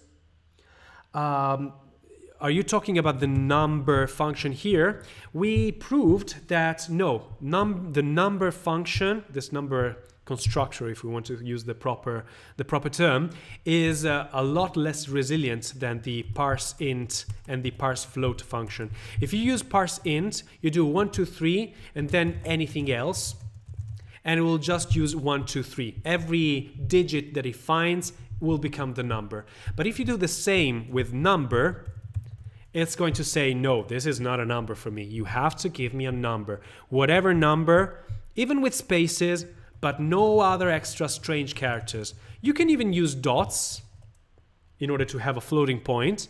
And now I understood that you can probably even put a 0 padding here, or even a 0 padding there, and it will still look like a number. but no strange characters before or after. So we're looking at comparisons. So true is equal to 1 and false is equal to 0 when doing this. A funny consequence, let's see this. It is possible that at the same time two values are equal and one of them is true as a Boolean and the other one is false as a Boolean. What? Let's see. Let A is equal to the number 0. If I now convert it into Boolean, 0 becomes false. Let B is equal to the string 0. And as you know, the Boolean function takes whatever string, and if it's an empty string, it's false. If it's a non-empty string, even if it contains a 0 or a space, it will be true. So Boolean of B is still true. And then, now that you have a false value and a true value, you can compare them and A is equal to B. What? Why is it?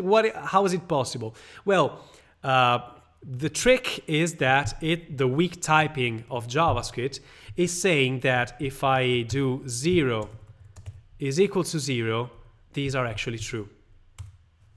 Let's try to make sense of this. Well, it's pretty easy. The comparison operator, if you apply it between a number and a string, is going to convert the string into a number. So number of the string 0 is going to give me 0. So this means that 0 is equal to 0, and that's true.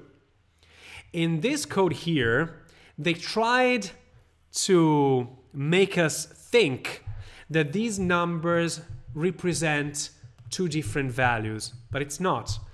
Boolean of 0 is false. Boolean of string 0 is true. And if I compare the Boolean values of these two, they are actually not equal, because transforming the number 0 and the string 0 into Booleans gives me two different Boolean values. But as I said before, if you compare the string 0 and the number 0, I'm not actually converting anything into Boolean. I'm converting into numbers. And numbers behave differently, because the string 0 becomes converted into the number 0, and then I'm comparing just 0 with 0. I'm comparing the two numbers, and they are equal. The problem here is that the string 0, even though it's converted into the number 0, but when you convert it into Boolean, it's not false, it's true. And that's the reason why converting to Boolean yields a different result than comparing two numbers. Because any char is a Boolean true. Exactly, yeah, any character here, any character is going to give you true, unlike the empty string. The empty string is going to give you false, whatever else is going to give you true. Even 1, 1,000, -1. So there is a slight difference that we already witnessed today between numbers and Booleans. I see a lot of light coming out. Am I? Yep, I look like a saint. I'm gonna to switch off one light. Let's see if it goes better. Oops. Is it doing any better? Yeah, almost. There's still too much light, which is kind of cool. Better to have light than darkness, at least in here. At least when we're stuck at home. Okay, so I think that you got this. But there's one thing more. I'm sorry for that. There's a strict equality operator, which makes a lot of sense. In fact, from now on, I'm going to discourage you, almost always, to use equals equals as an operator. Because the fact that JavaScript has this weakly typed system can be cool, can be good, you can use it at your advantage, but, well, mostly it's confusing. You don't want to mix two different types together. You don't want to mix this kind of mixture. Also, because this kind of mixture with numbers yields a different result from when you treat these two types as Booleans. So you want to do a comparison between two quantities that have the same type. And if they don't have the same type, then they are not equal. And this is where the strict equality operator comes into place. So 0 as a string is equal to 0 as a number, because under the hood, the string 0 is automatically converted into a number. I don't want this automatic conversion anymore. I want to say that 0, since it has a different type from the number 0, is not equal to 0.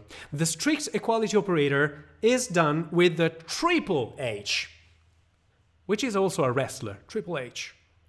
But in this case, there's no wrestling. Here, the strict equality operator, which is performed with this triple equals. Why did I say triple H? Triple equals.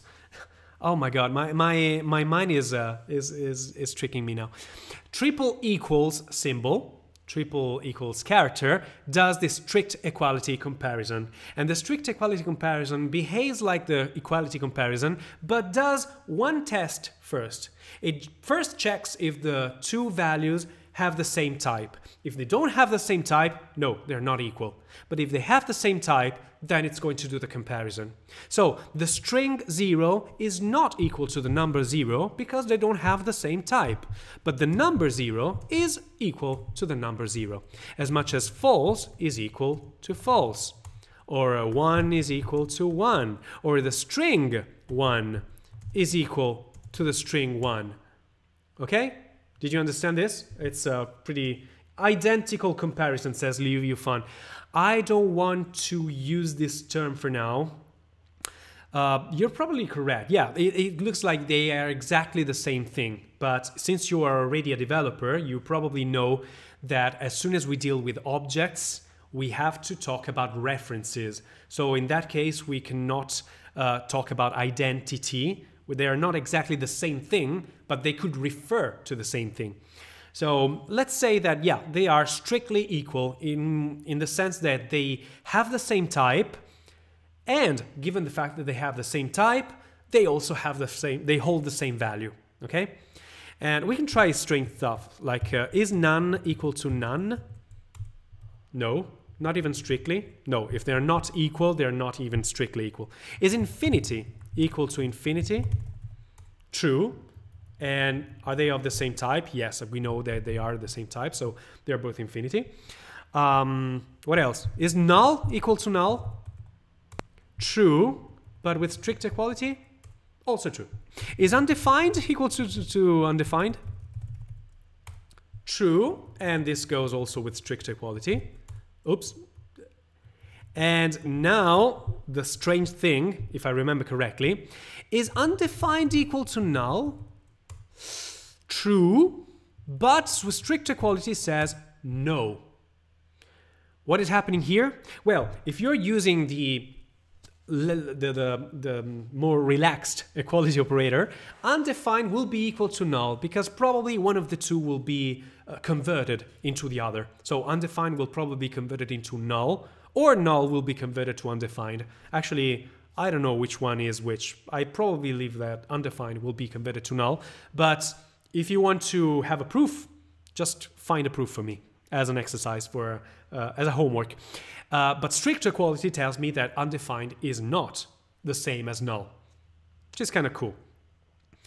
But this comparison here is something that we can use at our advantage.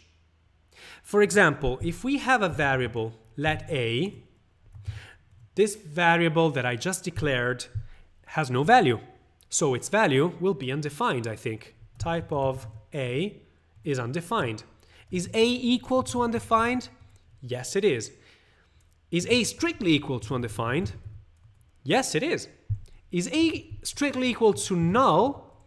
No, it is undefined. But is A equal, not strictly, to null? Yes, because we saw that comparing null with undefined, not strictly, will still give me true.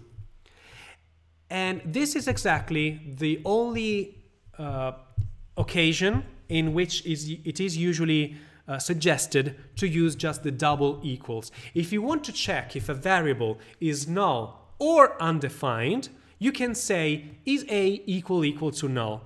because if you say A is equal to null, this will give you true if A is equal strictly, too many equals, to undefined, and it is true also if it's strictly equal to null. So if you don't care if the variable is undefined or null, if you want to see if the variable is undefined or null, then in that case you can use A equal to null and you catch both situations. You don't need to say both of them. So this is the only place where I usually accept, and not only I, and only myself, you will see that there are some standard coding rules that we can follow, and we are already following them, in which the equal sign is accepted. If you want to compare to null, usually you prefer to compare with the less strict equals operator, because this less strict equal operator catches both situations, both comparisons, equal undefined or equal null. But for every other case, it is much better if you use the strict equality operator, because you always want to compare quantities that have the same type. You don't want to mix apples with oranges. You want to mix strings with numbers. You just want to compare strings or numbers together. Okay? So strict equality is what we're going to use always from now on to check the equality of two quantities, apart from when we compare with null. And okay, this is also stated in the tutorial. I didn't know it. I don't usually read the whole tutorial. But yeah, apparently it also says exactly what I've said here. Null is not strictly equal to undefined, but it's non-strictly equal to undefined. So we usually prefer to use null, comparison to null with the double equals. What if you use nulls and undefined with these operators here? Apparently null becomes 0 and undefined becomes not a number. So there is a difference between null and undefined apparently. Is null greater or equal than 0? Yes, because apparently null becomes 0. Is undefined greater than or equal than 0? No, because undefined becomes none. How do I know this? Well, because we know that these comparisons are performed on numbers, so probably under the hood, the null number will be converted to 0, and the undefined will be converted to whatever number of undefined says, which is none, not a number. Leave You Fun says, can two different objects be that have the same data be object not equal to object 2? You're talking about objects, and we are going to talk about objects, but for now, I'm not going to reply to you. I'm sorry if this is rude, but I will tell you this as soon as we start dealing with objects. I don't want to mess with the students that have no idea what an object is. I can say that when you deal with objects, it has to deal with references. So the equal symbol is exactly the same with references. They must be two references to the same object, not two equal objects. I hope that you got the hint and that everybody else is not confused by what I just said. But Leave You Fun added a really important thing. Just like you can have 0 equal 0 for equal comparison, you can have one different equal to 0 for strict inequality, okay? You just use the exclamation mark at the start. And of course, this is true, but this checks for the type. So, okay, this is also true, of course. And this instead is false, okay? As always. Wait a second, I had to do this. Okay, this is what I wanted. 1 is different from 1 because the two types are different.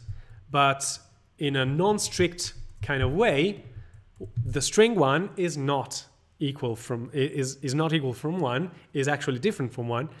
is not actually different. Oh God, I'm getting puzzled a little bit. The string is equal to the number in non-strict equality. So this is giving me false. It's pretty difficult to say. It's even more difficult than the tongue twister that I used to say a couple of lessons ago. Sorry, it might be a dumb question, but when would you use the non-equality over non-equality not strict, or equality over equality? So JavaScript, when it was created, it allowed to do equality and strict equality. And it gave you the choice to what to use. For example, equality could be used to do something like let result is equal to prompt guess a number, and then I want to check if the result is equal to 10.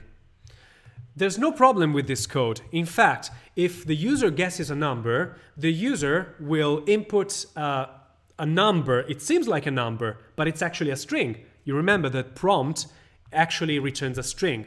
And if I do this kind of comparison, the comparison will automatically convert the string result into a number, and I can do this comparison. So enter, guess a number, 10, and it's going to give me true, because the result, even if it's a string, I can say, what is result? Result is a string. It's a string 10.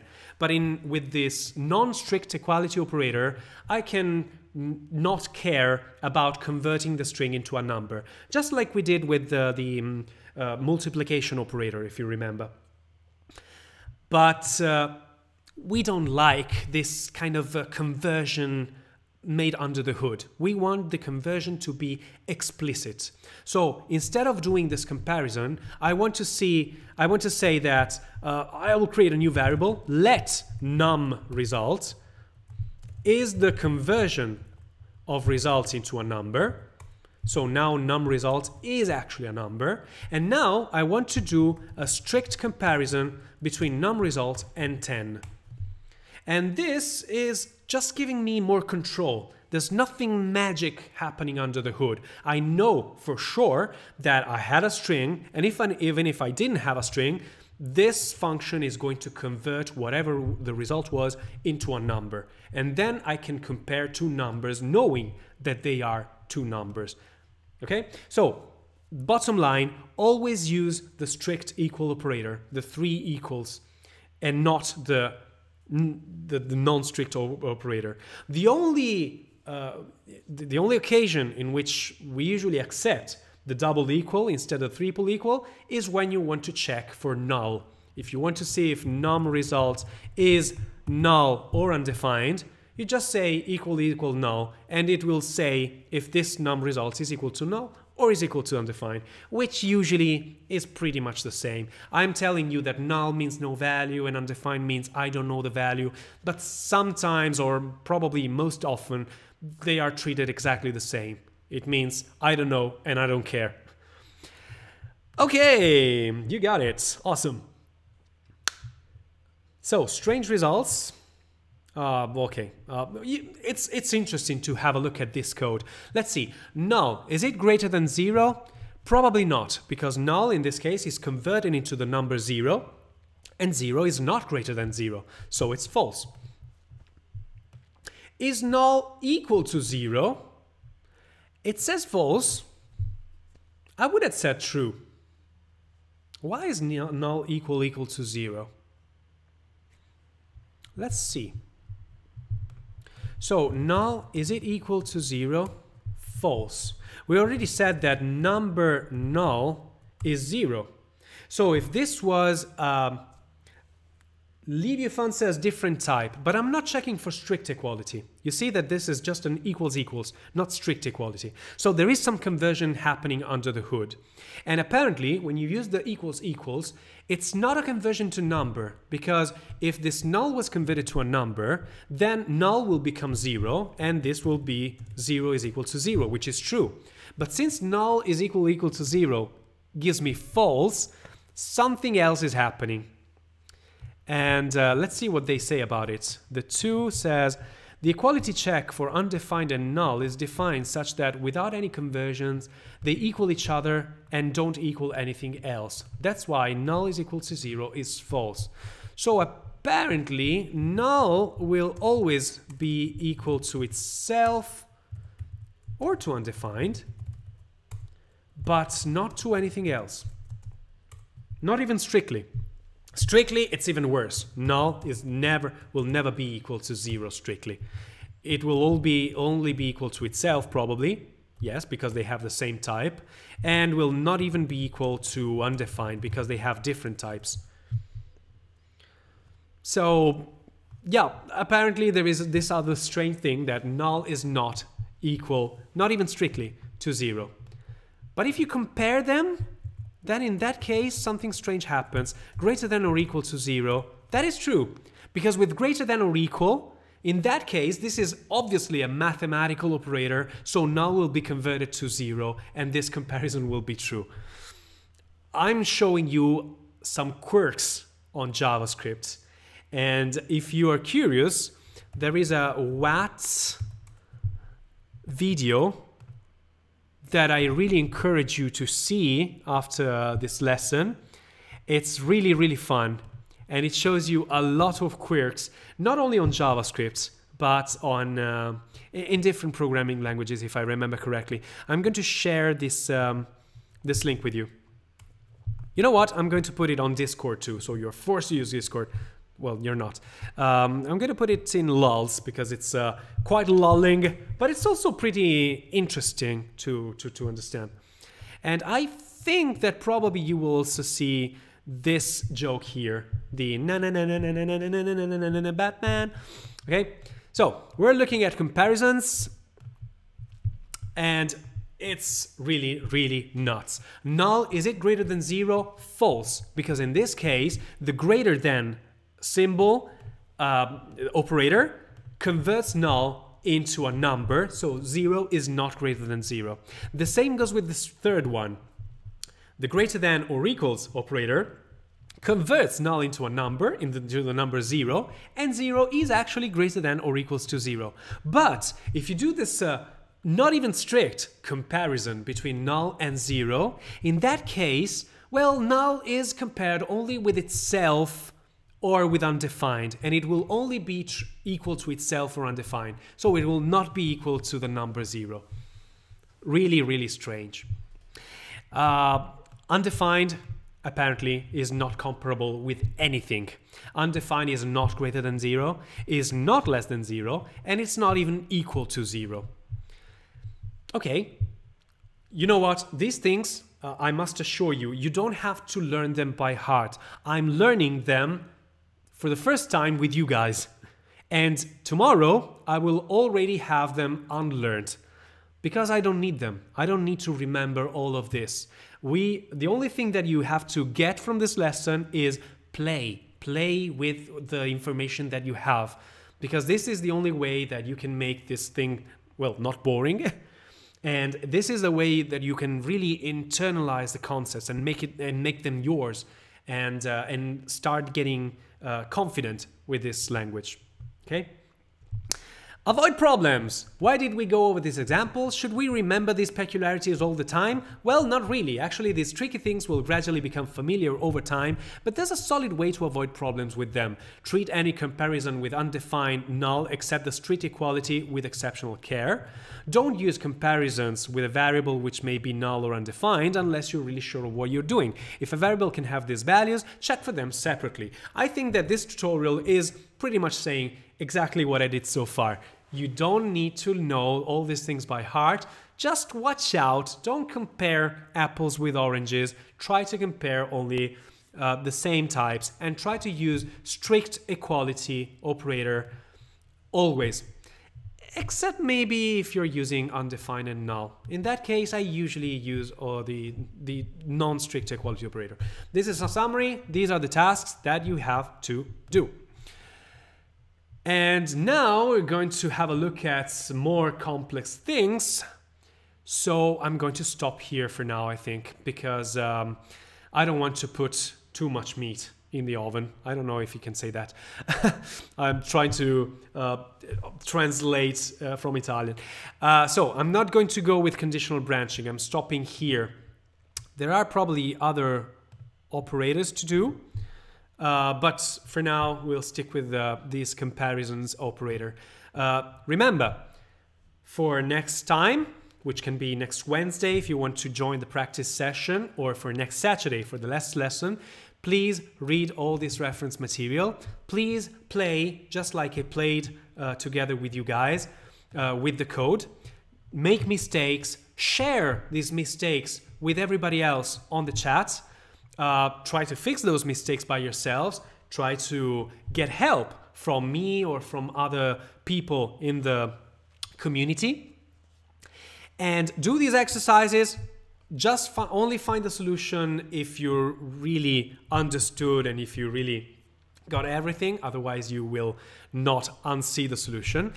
If the exercises are not enough for you, you can jump to Free Code Camp and have a look at the exercises that we can find here. So I was looking at the basic JavaScript here, and up till last time we could do up till divide one number, but now we know how to increment a number with JavaScript, how to decrement a number.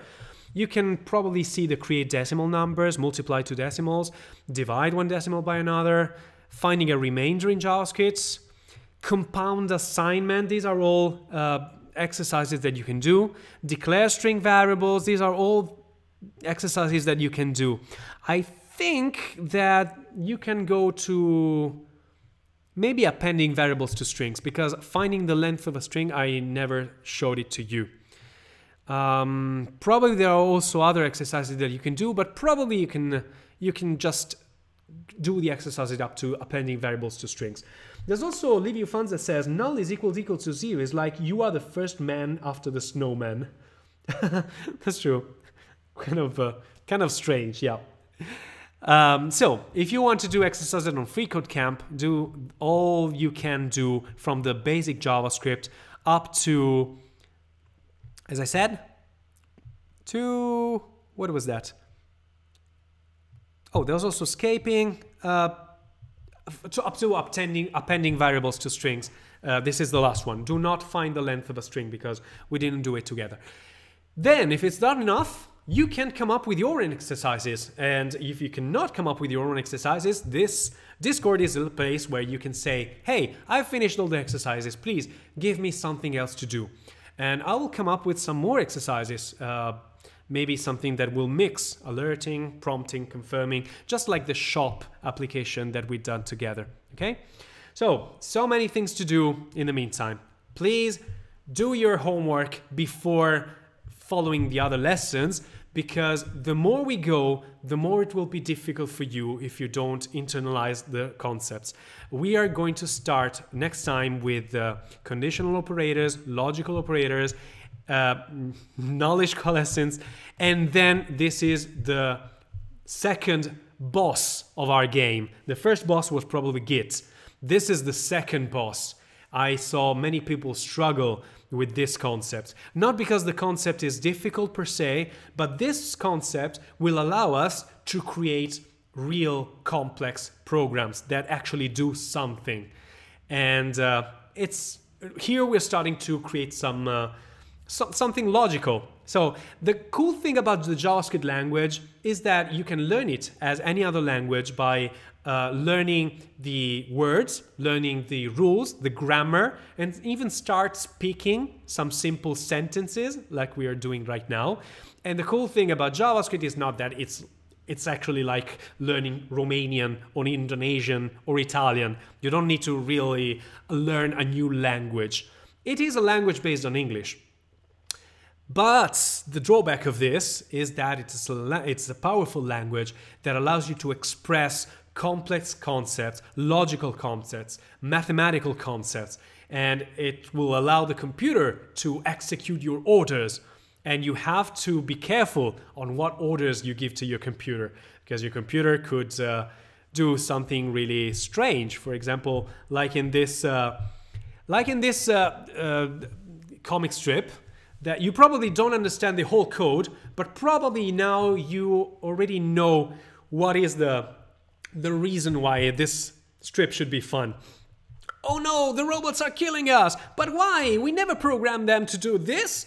Well, if you look at this code, it says, if is crazy murdering robot is equal to true, kill humans. The problem here is that an assignment operator was used instead of a comparison operator. So it was testing if the robot was a crazy murdering robot, but it's not comparing, it's assigning the value to true. So it's going to kill humans. We're not going to write code that is going to kill humans, but this is one of the pitfalls in which programmers usually fall. You type a wrong command, a wrong expression, and what you say is completely different from what you mean. So we have to be extra careful.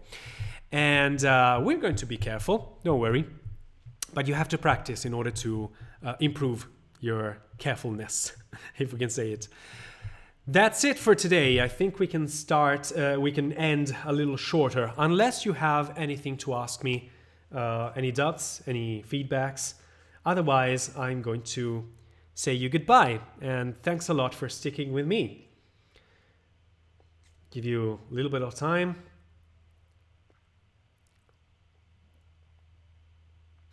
Thanks for the session, says PNTM. A stream mentioning COFIF and Triple H is never a bad one. Glad you appreciated the references. Okay, so thanks a lot, guys, and see you next Wednesday or next Saturday. In the meantime, remember to eat pasta, code faster. Look how gloomy I am. Bye.